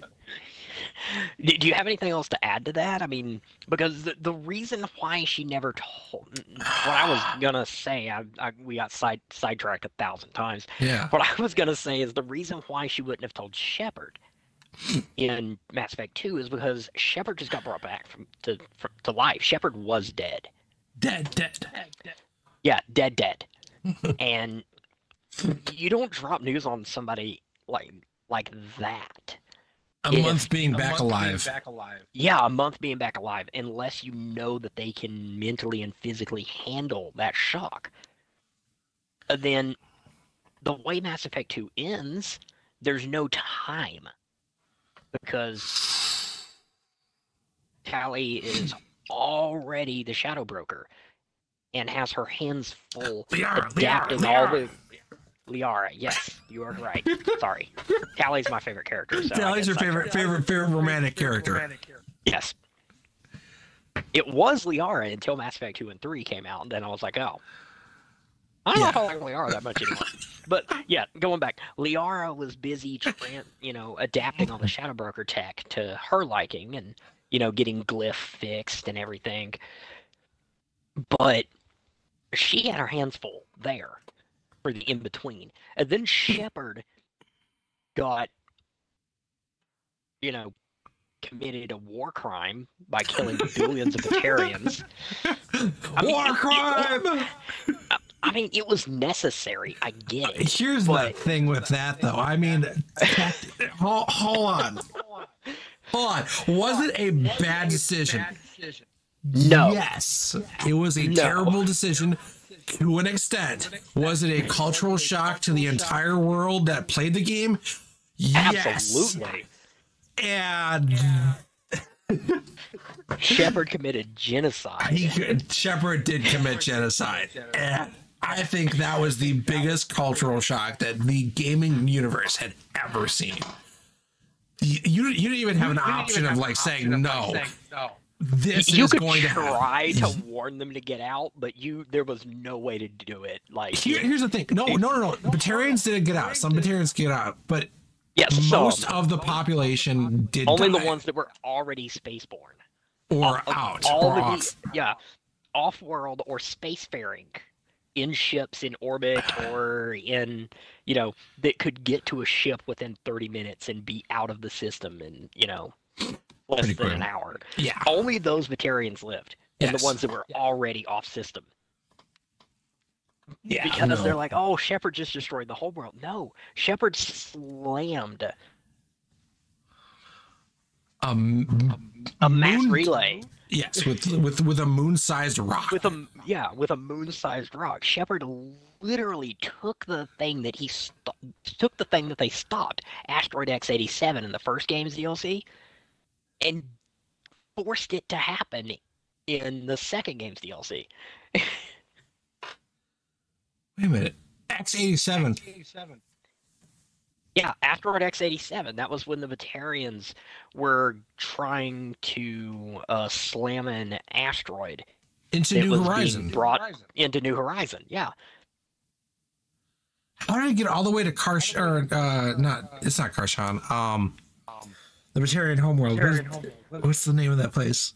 Well, it's a different asteroid, and I was about to say, what do you mean that's X-87? There's no way they got that far. No. I'm not saying that's X-87. I'm saying the exact thing that Shepard stopped with X-87. Shepard turned around and did on a bigger scale because Shepard ended up hitting a mass relay with it instead of a planet. Instead of just a planet. So Shepard wiped out that entire system. And the systems around it. The systems around it didn't get affected by the blast, but they were cut off from the mass relay.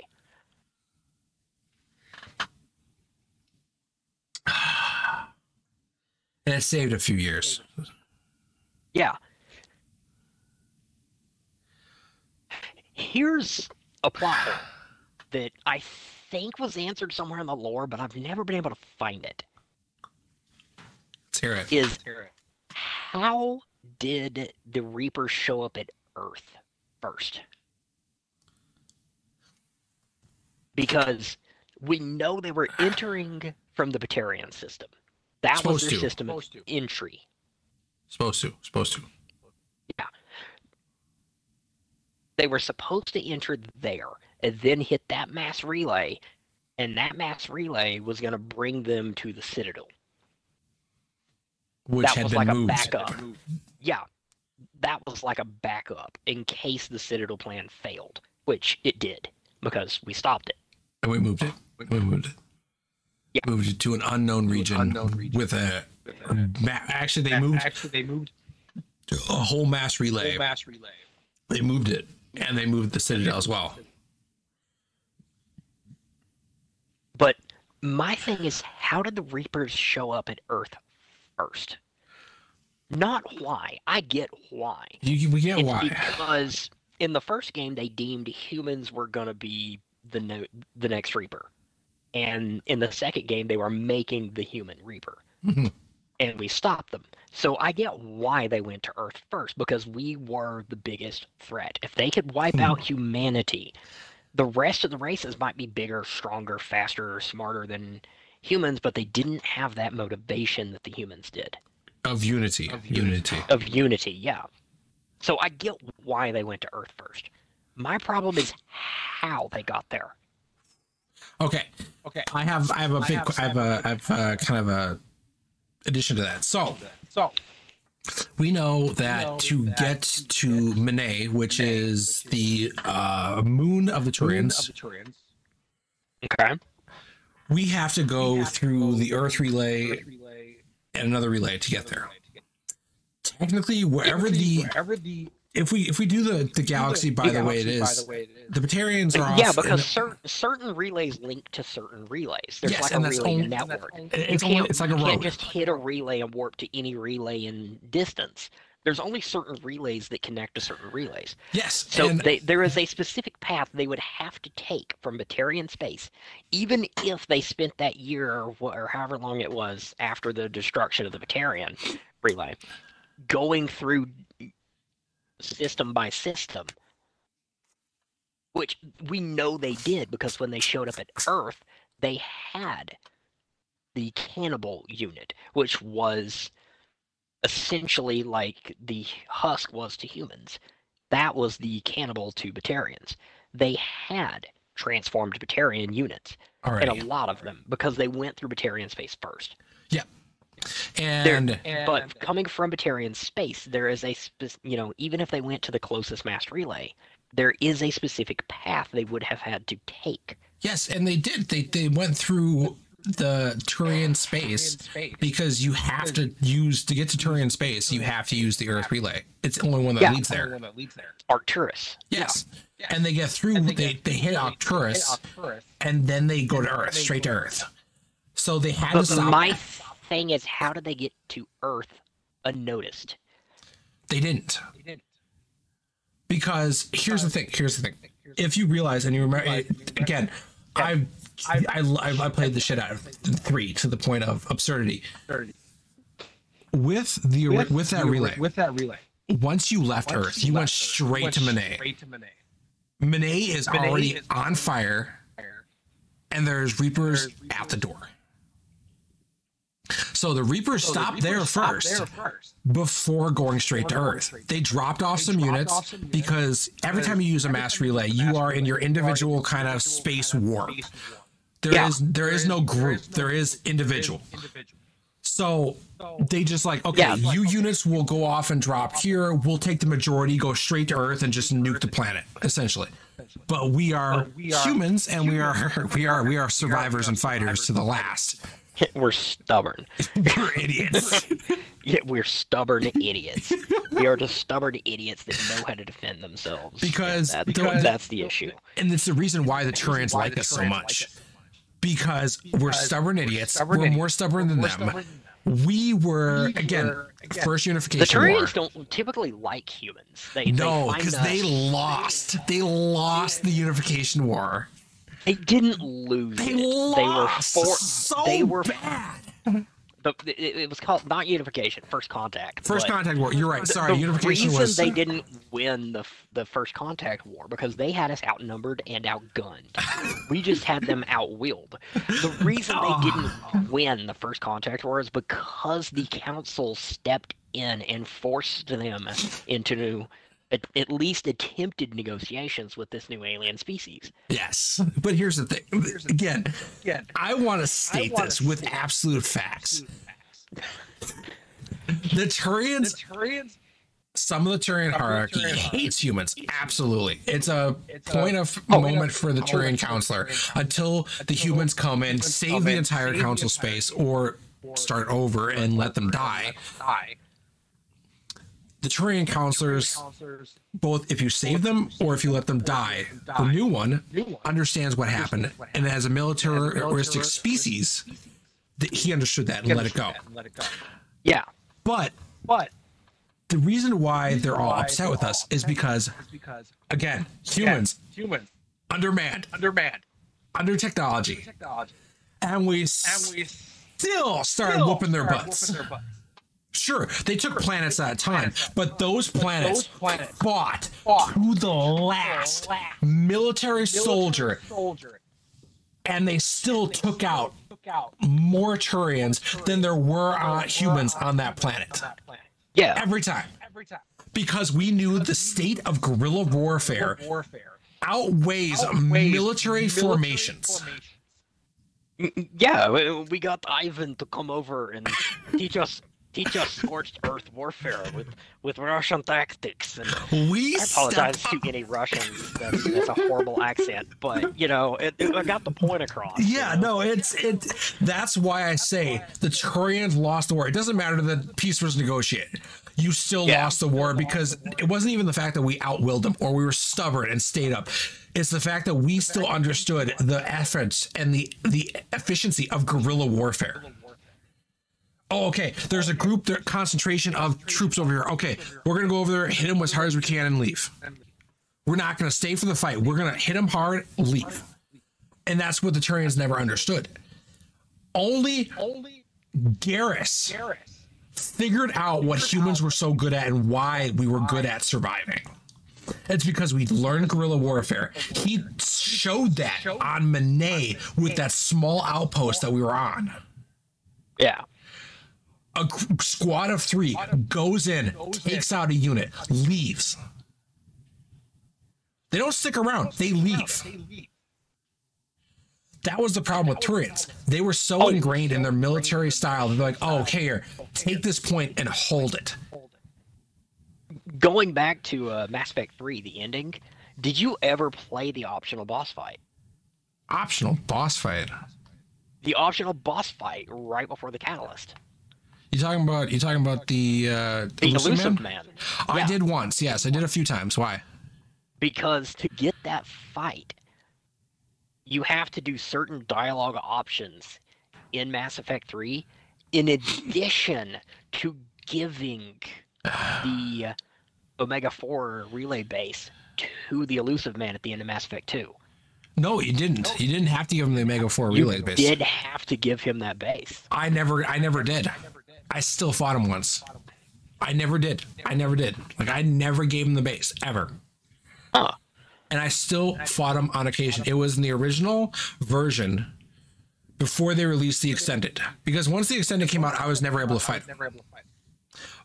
I was always able to talk him into either shooting himself. Yeah. Or your character pulls the trigger via renegade option. Yeah. Never fought him. Renegade option. Yeah. But the original, without the extended edition, I did fight him with not giving him the base. That's odd, because I always thought you had to give him the base because he had to have that Reaper tech in him. I think in the end for the fight to trigger.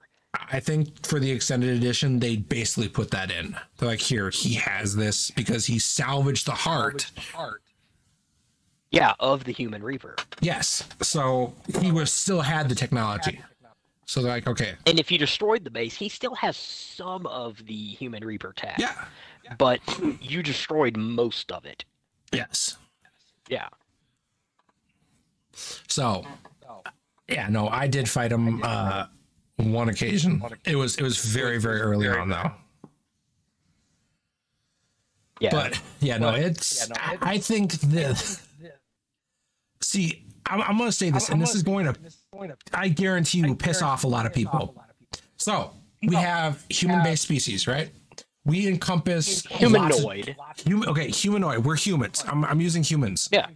Humans have encompassed a lot of traits. All right. Krogans. They're known for their aggressive state. Humans have that. Mm-hmm.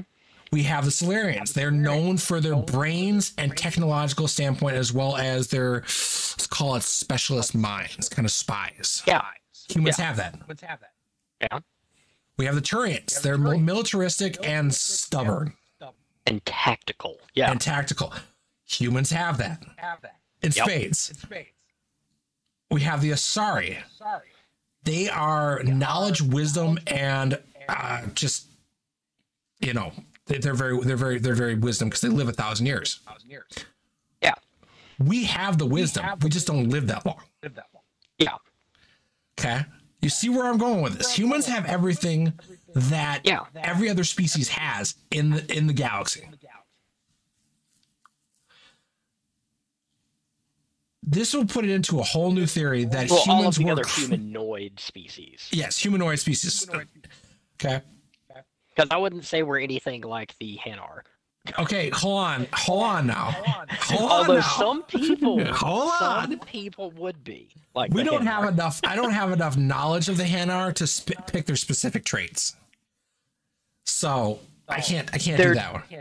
They're deeply religious, and if you remember, we find out that the Enkindlers are the Protheans. Worship. Yeah, were Protheans. The Protheans.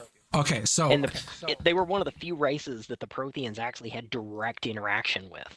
The only reason the Hanar were spared for the Reapers is because the Protheans wiped all data of the Hanar, so the Reapers never found them. But here's the other thing: as the a sentient species. The Hanar were never technological. Yeah. So they were, even if the Reapers guaranteed found them because they're searching for sentient life, they left the babies alone. Non-technological. Yeah, humans were around when the Protheans got wiped out. But we weren't so technological yet. No, we were still tribal at that point. So, well, I mean, the Hanar worshipped the Protheans, but they didn't have the technology, so they're still tribal then. So, yeah, so that's what I'm saying. Like, the Protheans probably didn't even need to wipe them out of history.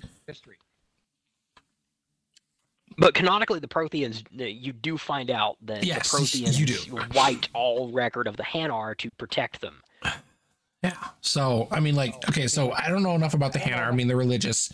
We have, what was Thane? What was his species? He worked with the Hanar. Thane-Krios? Yeah, Thane-Krios. What was his species again? Oh, what was his species name? Drell? Drell, thank you. Yes, so Drell. So Drell worked the Hanar. They were essentially their arms and legs, assassins and specialists. Again, humans have that in spades. We have the Batarians, who are stubborn, aggressive, religious, cultists. Flavors. Humans again have that in spades. We have the Elcor. Okay. They are kind of de-emotionalized to an extent. They speak their emotions. Humans still do that. We still do that. Okay, we have that. Yeah. Humans encompass every single species, even the Rachni with their queen and hierarchy in human species. Can we state, and this is me going off on a like the deepest limb that I can, state that somewhere the Protheans decided, oh hey, we're going to instill these species traits from all of the species into one, just for fun. Because they had the technology to do it. They could have done it. They did. However, a lot of the species, a lot of the humanoid species, like let's say the lizards. It just left me. Solarians? Thank you. Yes, the Solarians were still quadrupedal when the Protheans got wiped out. They were still walking on 4 legs, and we know this for a fact because with the From the Ashes DLC for 3, which had no business being DLC, that should have been base game. But I get that it was a pre-order bonus and everything. Okay, fine, but still, the Prothean that you save, he tells you when you first meet a Solarian, he says, "Oh, so the Solarian are bipedal now." He's just shocked to know that they've evolved to the point. It's been long enough that they've evolved to the point where they're walking upright. They used to walk on all 4s. Well, here's the other thing with that. We also find out that the Asari are only as wise and as advanced as they are because the Protheans were secretly... No, not just left the beacon. The Protheans were secretly guiding them in their tribal days. Yeah, well, that's base game. That's base game. But yeah, here's the thing. I'm because that means the Protheans were there. They sampled the DNA. Yeah. Which means that they could have, because if we talk about that as far as with Solarian still being quadrupedal. Yeah. We could also say that the humans were too, because if we're still tribal and we're talking Cro-Magnus and like before they started walking on just their feet, humans also walked on their knuckles. So they were still quadrupedal. Yeah. They were still quadrupedal. So it never specifies where humanity was in their evolution process. So we could have also been quadrupedal to an extent. I mean, you can go back and say, what was human, what were, Homo sapiens like 50,000 years ago? We can even look at it now, but still. Yeah, because, Mass Effect takes place in 2056? Something like that, yeah. Yeah, like it's not far from now. So when, the Protheans are like, 50,000 years ago, we could actually go back in our own history. Yeah, there weren't records back then, but, we have fossils and stuff to study to know what life on Earth was like then. 50,000 years. I'd say we were still apes. Because I wouldn't say apes, but more ape-like. Because we did 5,000 BC as a movie. Yeah, but you can't go off Hollywood. I'm not, but I'm just saying there's 5,000 BC, we had Egypt, we had Greece. I'm talking we can go back that far. Human species were walking upright at 5,000 BC. Let's say that. We go back 45. I mean, absolutely. So that is right there, 5,000 BC. That even if we were to go by today's standards, that is only 7,000 years. Yeah. Okay. Not 50,000. We add 43,000 more years of evolution. We are walking quadrupedal. Even because that didn't start happening until humans. Let's use that word. Humans started evolving Homo sapiens started evolving into Homo sapien. Cro-Magnus was essentially quadrupedal, like before Homo sapiens came into play and wiped them out. Yeah. Cro-Magnus were the original Homo sapiens. So they actually walked on their knuckles. Because apes and gorillas do. And that's where we evolved from.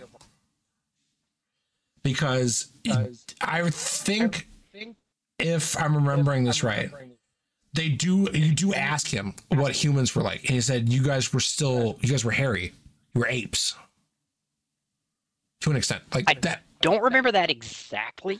I remember him talking about just about every other species, but Yes. not humans. I don't remember him talking about 50,000 years ago what the humans were like. Again, he was also born in the middle of the war. Yeah, other than the fact that we were primitive. Yes, we were and very still primitive. are, and still are. Yeah, but I'm just saying, like it's that whole thing, like that. We could still be quadrupedal, and we again didn't have superior intelligence to know our ass from our foot. Did you? Okay, let's go back to fun topics. Did you ever, during the DLC for 3, the Citadel DLC, did you ever sleep with Javik? Did you ever get with Javik? You know, I thought There was about certain things that had to be going on. Yes, no, for every You had to be female shepherd. You Yes. had to not actively have a romance. in 3. You could have some in the works, but you couldn't have officially locked into any romance partner. See, by that point, I'd always got locked it in, Yeah, most people did. But and yeah, I you found could that out, and I was like, you know what, I'm gonna do it on this get to playthrough. Javik. It's hilarious in the morning when you're waking up drunk next to him as Fem Shep. You're probably like, wait a minute, what just happened? No, I knew about that, but I never actually did it. Yeah. That makes me want to go try now. just to get the response, and be like, do you guys remember when this happened?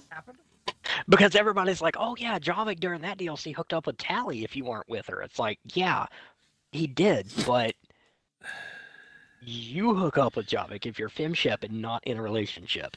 Okay. And have taken the party to its max and Yes. let as much of it play out as possible. Okay, we were talking about prehistoric and primitive, what the species are today, the humanoid species. Here's the thing: if you do you know what the Turians were? I know the Turians are not an amino acid based species. Dextroamino. Yeah, dextroamino. Yes. So they like physically on a chemical level are completely incompatible with the rest of the races. No, not Tally.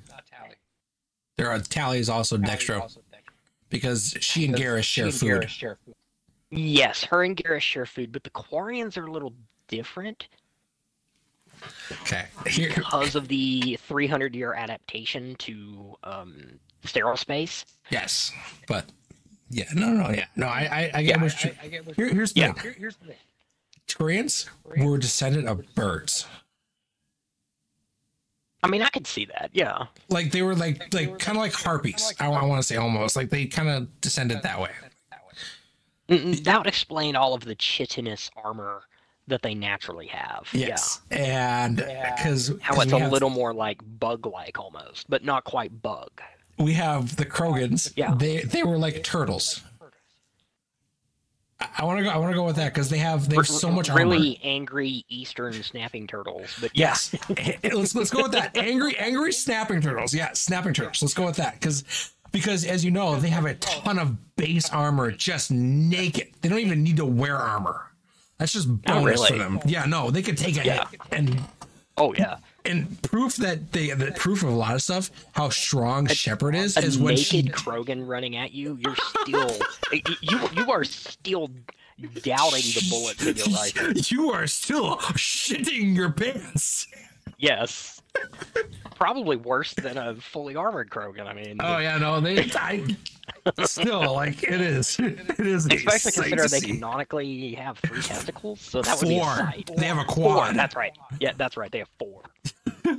That's why they're so virile, is because they have 4 of them. Yeah. Okay. Well, why they should be virile. Why they used to be virile. No, technically it wasn't even the Krogan males that stopped the virility. It was the females that were not virile anymore. Yeah, I know. But still, it's still funny. But yeah, no. Krogan's angry snapping turtles. We have we have the Solarians that were lizards. I mean, that trait still holds for them to this to the More day. like amphibians, Salamanders, like salamanders and geckos. yes, stuff. They're more like those. Yes, they're salamander lizards. and geckos. Yeah. And then we have the Quarians. Now we don't really see a whole lot, but they do have the kind of reverse kind of leg, don't they? They do. They do. Their knees are backwards facing, and their shins bow forward. So we could kind of go with almost grasshopper-like. Almost grasshopper-like. I wouldn't go grasshopper. I'd go like ostrich or something. Yeah, well, the reason I go grasshopper is because have you seen the canonical Quarian, like what their faces look like? I've seen tallies to an extent. Yes, that is the only one we see. Okay, so canon Quarian poster. Let's look at this. In the canon, the Quarians, like, they almost have like an antenna, two antennae on top. Like they really kind of look like Mantis from Guardians of the Galaxy. Yeah, like okay. They look a little like Mantis. They're kind of bug-like. Okay, I'm looking at a poster that was made by someone. Are you looking at the original art in Mass Effect 3, or are you looking at the redone from the Legendary Edition remaster? No, because they kind of retconned the original stock photo they modified. Like for Tali's photo in Mass Effect 3, they literally went to stock photos, grabbed one of the female photos and modified it and slapped it in the game to save time. Like, people found the actual photo from stockphotos.com or stockfolio.com or whatever, and people found the actual photo that they took, and it was funny. Well, I'm looking at one right now that was from someone actually got a photo. They got close enough to Tali where the mask that protects her face is kind of gone. Yeah, you can kind of see through the mask a little on some of the angles and lightings, but you never get a good look at a Quarian face unless you get the photo of Tali. Yeah, I'm looking at the photo of Tali. They are kind of bug-like. Okay. Which is again the reason why I went grasshopper instead of ostrich. Because I'm looking at one. This one might not. When you're saying grasshopper and ostrich, like I'm more grasshopper. Like I'm looking at one right now that. I only said ostrich because you said ostrich. I know, and grasshopper. You said grasshopper. You're right. That's why I changed it. I was like, so I'm looking at a couple of them. There's ones that are more. They have a more human-like face, and I'm pretty sure that's the one you're talking about when they remastered and kind of retconned it. But yeah, I'm looking at one right now that has kind of a different face, nose. It kind of looks like Star Trek. Well, I mean, you've also got to remember that the fans took that photo and ran with it. Yeah. And have made a lot of fan art. Yeah, this one I'm looking at is probably fan art. Yeah, when we're talking about canon, the only time we've ever actually seen a Quarian face was that one photo on Shepard's bed table. Oh, here's one. Okay, so near the end of the third game. This is the Legendary Edition. Never mind. So there's a couple of them that show up. There's one with her mask off and hood down with hair and everything. There's one with That's fan art. Yeah, that that is like, absolutely fan art. Yes, I was just saying, like this, you can kind of see with the kind of the antenna, but again, it's more of lines, not really antennae. It's more like lines on the face. It's kind of like I almost want to say lizard-like, but instead of insect-like. Yeah. Oh my God, I don't know though. What's funny about the Quarian helmet thing is if you are actively pursuing a romance with Tali, in Mass Effect 3 when Legion comes back and you're infiltrating the ship. You're infiltrating the Geth fleet. Dreadnought, yeah, the Dreadnought. Above Rannoch. Yep. You end up diving into the Geth network and seeing past memories.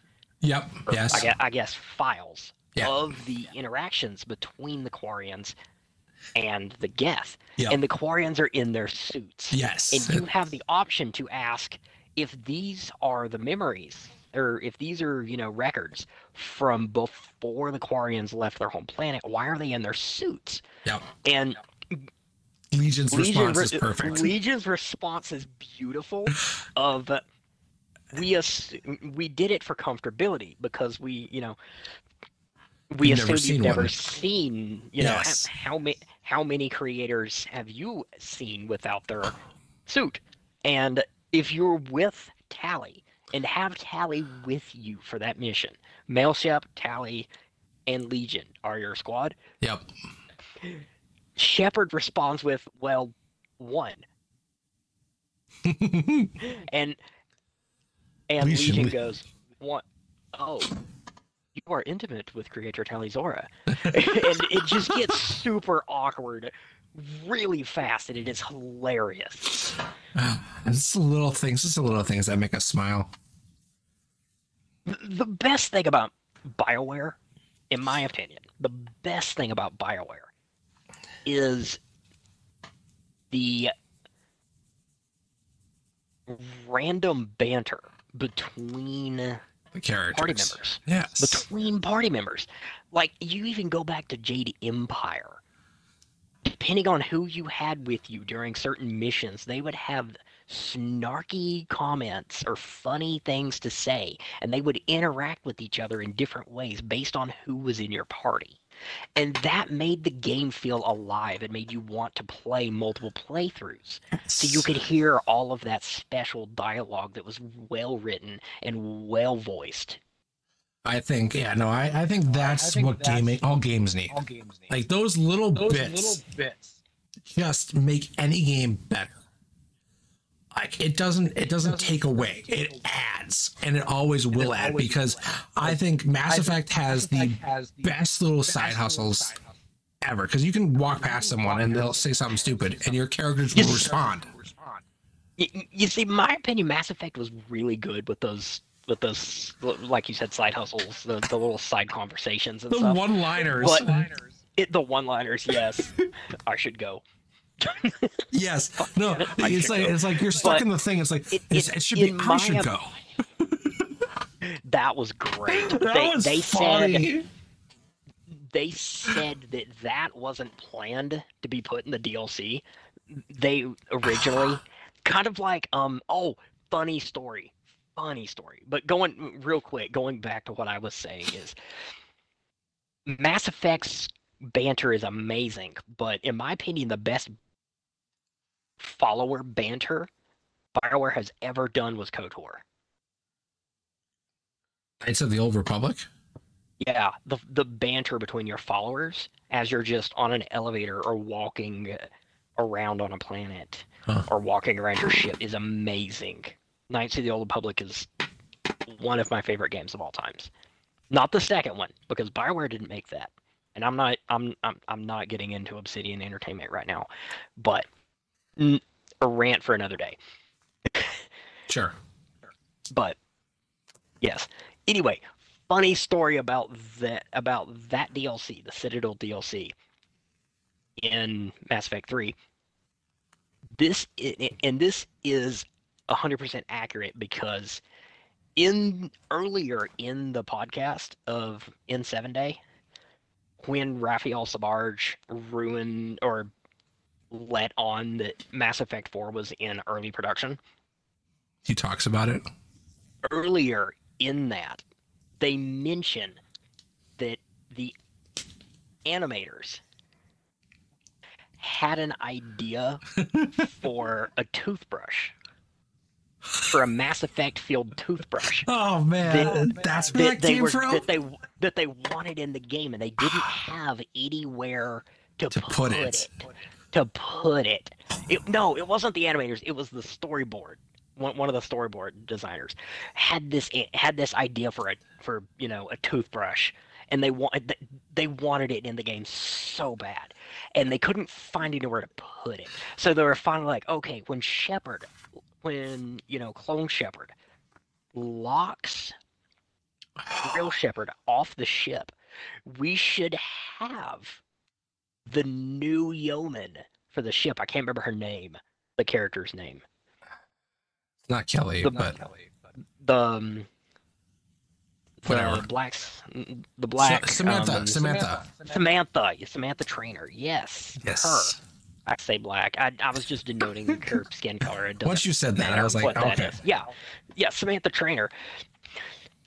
They said they had the idea for her to use the Mass Effect fields of her toothbrush to get them in. To Jimmy the Hatch. Oh my god! On the other side, came from? They went to the animator that originally had come up with the idea for this toothbrush, and they said, "We want you to do something. We want you to do something." And the animator looked at him and said, "You want me to make that damn toothbrush, don't you?" he's like, son of a. You want me to actually draw that damn toothbrush, don't you? Yeah, no, that's pretty funny. That was one of the best parts of that podcast, was that story. Oh man, that makes that whole scene better, because if it was meant as a joke, yeah, it adds that whole thing. She's like, I barely got outside without my own toothbrush, because they talked about it. She's like, I want to buy this toothbrush, and here's the credits. Like, you give her credits to do it. She buys the toothbrush. She's like, it's the one thing that I was able to grab on my way out the door before you said me packing. And it's like, oh. Yeah. So that's what that looks like. Okay. And it looks so good. Like, it's funny looking and everything out when she turns it on, and it gets this blue arc going. And I'm just like, oh my god. It uses tiny Mass Effect fields to break up the plaque. They cracked a joke about it in the base game, and they actually brought it into the DLC. I'm just like, it was originally a joke, and I'm just like, oh, okay, no, it's cool. I have the credits to spare. Here you go. Go away. Yeah. And it's like, oh my god, you actually made the damn thing just for fun. Oh, and then it was originally still a joke in the end. Yeah. See, that's why gaming is so good. A lot of the writing in the Citadel DLC, because the Citadel DLC, they said, was the last thing they made for it. And it was mostly like joking. Like, it was like, here, you guys, you beat the game, here you go. More stuff to do. What it was them just letting loose and kind of poking fun, which is why when Shepard gets locked in the container in the archives, I should go. Do I really sound like that? I should go. I should go. I should go. I should go. And no matter who you picked. Do I really? And they're like, Shepard, should we focus? It's like, no. Do I really sound like that? I want to know. Like, it's no matter what character you pick to get locked in there with you, it's still like, Shepard, shut up. Yeah. It's just mind blowing. My favorite part from the after party to the DLC is actually not hooking up with Javik. Like, that's hilarious. But my favorite part is when Grunt starts answering the doorbell and going, no, and no, no, click, click, no. I don't care. Grunt was the best add-on. I'm sorry. It's gonna piss off a lot of people. Who voices Grunt? Who voices Grunt? A legendary voice actor. His name just left me, but it's Spike Spiegel from Cowboy Bebop. Never watched it. Sorry. Oh, he's been in a ton of stuff. His name just left me, but he is an amazing voice actor. I mean, and Jennifer Hale's an amazing voice actress too. Yes, absolutely. She's lent her voice from everything from Naomi from Metal Gear Solid to Cinderella in Disney. The original Disney. not the original. Not the original. The original Cinderella was like the 50s. That was not Jennifer Hale. But Cinderella 2 and 3, and all of Cinderella's animated appearances since then, like in the cartoon Sophia the First, where they brought in a bunch of the princesses, and anytime Cinderella has been on screen in the past 20 years, 30 years, it has been Jennifer Hale voicing her. And Jennifer Hale is just amazing. Man, I actually didn't like Mel Shep in the first game. As much as I love Matt Mercer. Matt Mercer, I don't think he did that good of a job with Mel Shepherd in the first game. He just sounds bored. But 2 and 3 were way better for Mel Shepherd. Yeah. Well, at that point, he was like, let's go. Ooh. Yeah. But for me, female Shepherd was just some of the best voice acting in the game. Until we get to Grunt. Grunt just... Oh, man. Grunt. I think my best interaction with Grunt was... And this is, again, the dumbest idea. Towards the end of the Rachni incursion, where you start the option to kill or save the Rachni Queen. I save her again. But here's the thing with that. When you save the Rachni Queen... Every other member of Grunt's party his party leaves, leaving him there to duke it out with tons of Rachni. Now, Krogan are like monsters in combat. We already know this. Steve Blum, that's his name. Steve Bloom?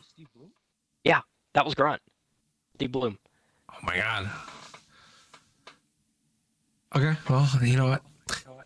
I think my best interaction with Grunt, and I think the best moment for him, was when he comes out from there bleeding and parts of covered off on him, and you look back falling off of him. And he's just like, you got something to eat? And you just carry his ass off, and it's just like, oh my God, what a badass. Like, he walks out. You gotta remember, Warlord or Okeer designed Grunt to be the greatest insult. No, to be the apex of the Krogan, but to be the greatest insult to the genophage as possible. Not to overcome it, but to ignore it. Man, he is as perfect of a Krogan genetically as a Krogan can possibly be. And he goes and joins Urdnot. That makes it. Oh man. Yeah. I'm sorry. Yeah, Steve Bloom. I was shocked when I found that out, but yeah. Grunt is the. I'm sorry. Besides, there's like a top 5 I have. Grunt is in that top 5. Legion is in that top 5. Liara is in that top 5. Hackett is in that top 5. I'm sorry. Okay, who's the fifth? You've named 4 out of your top 5 now. Who's the fifth? Who's the fifth? We want to know. I'm sorry, and this is probably going to both be honestly true and absolutely correct. Edie was a good character. Edie was a good funny character. I'm sorry, AI learning how to be human and all that other stuff, learning from Legion. I mean, my favorite Edie interaction was in Mass Effect 2. Okay, near the end. All right, let's see if we have the same one. When Jeff Joker is it when I like to see humans on their knees? Yes. When he says, "Wait, you want me to crawl through the ducts?" And she says, and Edie responds with, "I love the sight of humans on their knees." Oh yes, and then it gets awkwardly quiet for a few seconds. It is the best. That was a joke. Sorry, it is. Yes. I'm sorry. The animators, the storyboard people, if you all put that in as a joke, you had the best one line out of the entire series, bar none. Like, there is nothing that comes close. It is. I first saw that, I was giggling for hours because of how stupidly funny it was, and Jeff's face, I do not care like how bad that was. Like technology wise, that face of just You're an perfectly. AI. You should not be making human servitude jokes. Like, no. We already have the guest. We don't need the guest and Edie. It was perfect. And it's the best thing because nothing Edie says ever comes that close again. No, Edie has some absolute slappers. Oh, yeah. Some of her lines, but that by far was the best. Like, I want to go through and do every single one of Edie's one-liners and just listen to them all on loop. Oh, just, Edie was a great character. Like, the fact that she was coming into being sentient was just, before she was even sentient, she's cracking jokes. Did you know Edie was in the first game? She was the original AI that went amok on the moon. Yeah, I did know that. On the moon, yeah. That was because she talks about it. She talks about it on Mass Effect 3. And she wasn't an AI then. She was still a VI. Yeah, no, she's like, I was becoming sentient for the first time. And Cerberus came in and took... freaking out. Cerberus came in, took her, and made her fully sentient. It was... I'm pretty sure what they did, what Cerberus did, was copied the code. Because you still destroyed the AI, the VI... on the Verge, you still destroy it there. So they took a copy of the code, and up until that point, she doesn't remember it. Some people think that the VI going rogue was Cerberus figuring out that it was a really advanced prototype VI and copying the code. That is what sent that VI into a frantic state. Yeah, probably. Was Cerberus stealing it? Because at that time, Cerberus was still Black Ops kind of operation. In the shadows. Yeah, it was still a part of the Alliance, but it wasn't like off on its own yet. No, it was off on its own by then, but it was really laying low. No, Cerberus didn't. It wasn't until after the Battle of the Citadel that they kind of went rogue, because Cerberus was still working for humanity to an extent, and so was humanity. But once humanity kind of stepped on a grander scale and realized that we all need to work together and not be on our own thing, Cerberus was like, no, we're still for humanity. We're number one. That's what splintered them. Yeah. And I know Cerberus was a strong backer of the Terra Firma party that tries to get your vote in the first Mass Effect game. That's you remember that political person near the viewport at the Citadel? For Terra Firma, and he wants Shepard's vote because humanity needs to stand on their own. I don't remember that point. That one might have been like so obscure that I didn't even realize that it was a common point. There was no prerequisite for the quest, I don't believe, but you did have to visit the Citadel after your first mission to get it. Yeah. Before your second mission. I never got it. And I say first mission and second mission as the story missions as a Spectre. Like, you became a Spectre, you went out, did one mission, it didn't matter what it was, then come back.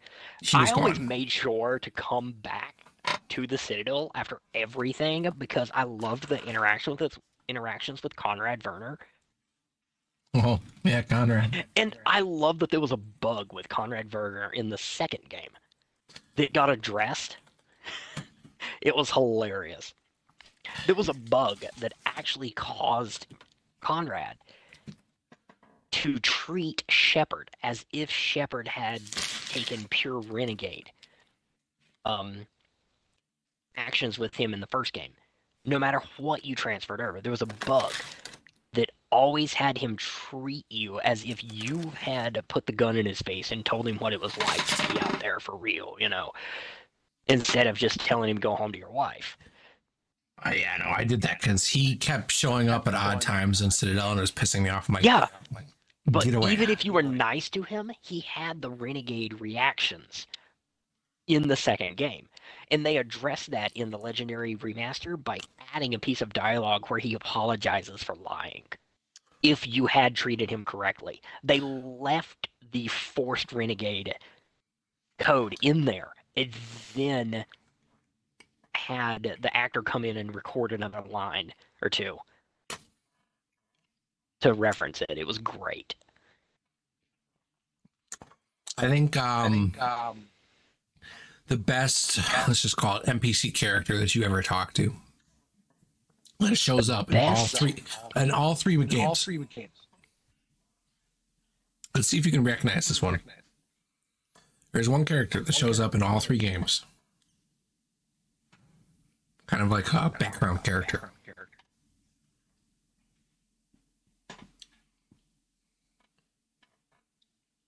In all 3 games? All 3 games. This character shows up. I mean, there's a lot of characters that show up in all 3 games, but are we talking major character, background character? Background character. You don't have to talk to this person.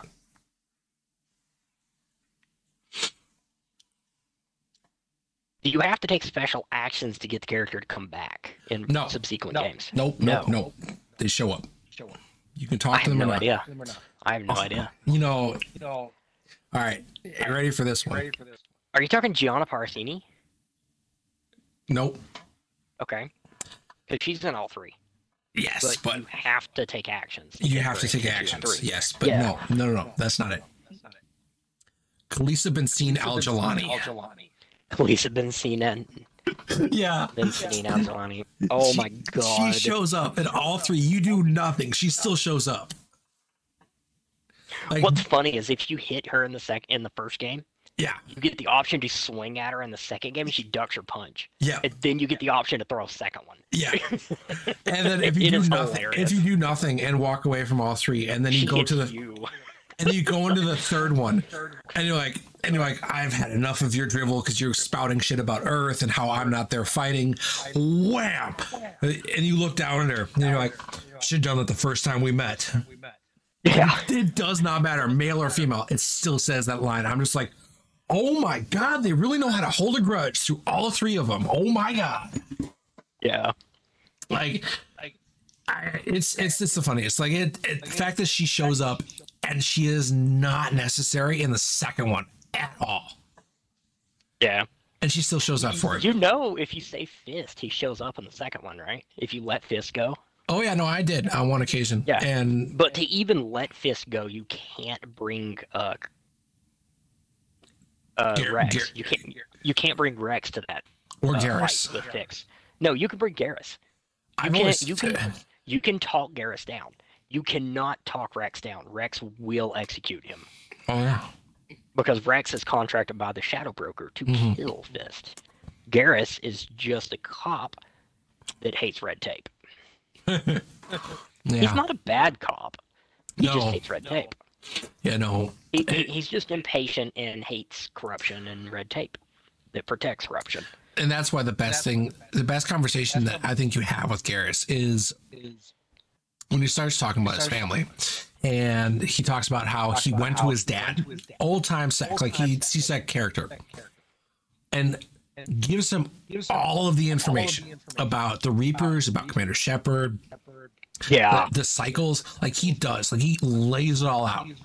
His dad agrees with him. And he's like, he sees the connections. He's like, no, this shit is not happening on my watch. I will not. Garrus said his father didn't see the connection. He did. Like he says that if you talk to him while he's in the gun terminal. Said his father trusted him enough to believe that it was real, even though he didn't see it. No. He does say it. He says that my father, if he sees the connections there, he took us straight to the Primarch at that point because they were all friends. Him and the Primarch were all friends. Yeah. And they came up in the military together. So he took it to the Primarch, and that's what got Garrus the job as advisor. And there wasn't really much he could do with what he was given. He stretched it out, changed where some things were so they weren't all hit at once, and they were only known to certain people.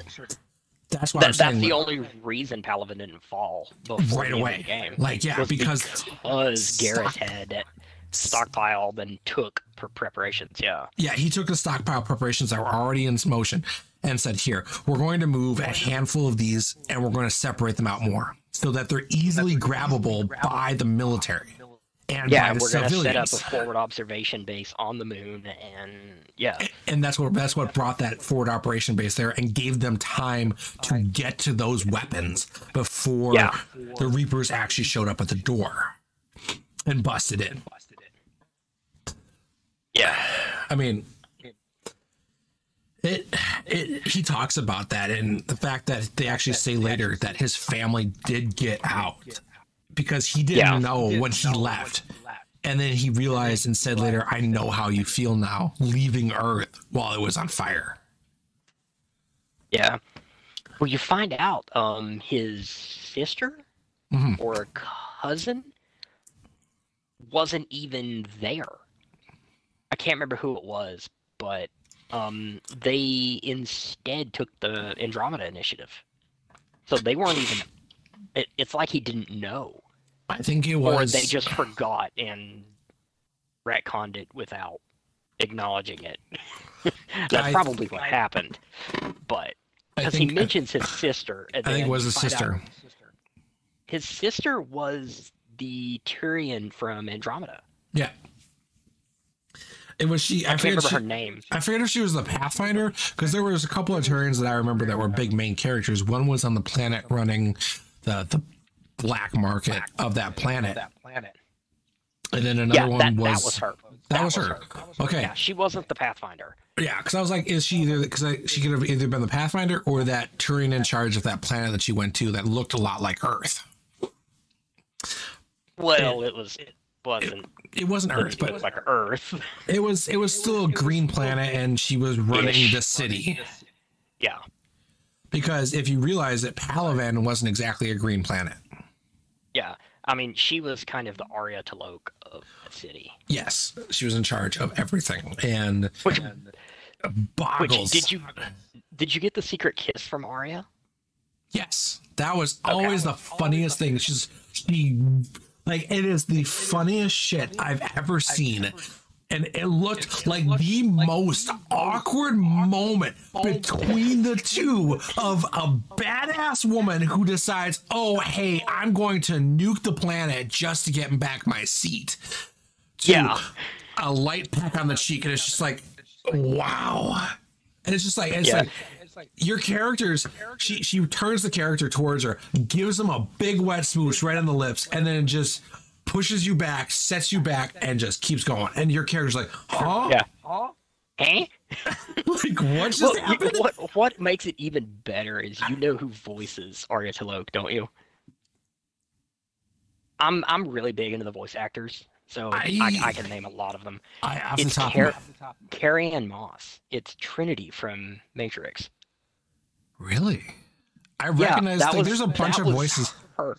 It was so weird hearing her say her first on-screen F-bomb that I know of, at least. I've never heard her cuss on screen like that.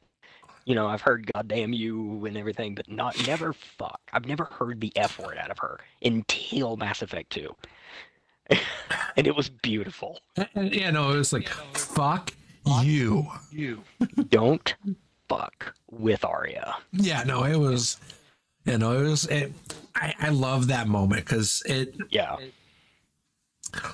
really sets up a lot, because it's like she can be kind, and she's this badass hardcore person who is all for the planet. Show that she actually does care about that place. She has a kinder side, and the funny thing is, they're the only two there. No one else is there. Yeah. It is so damn funny. That is perfect.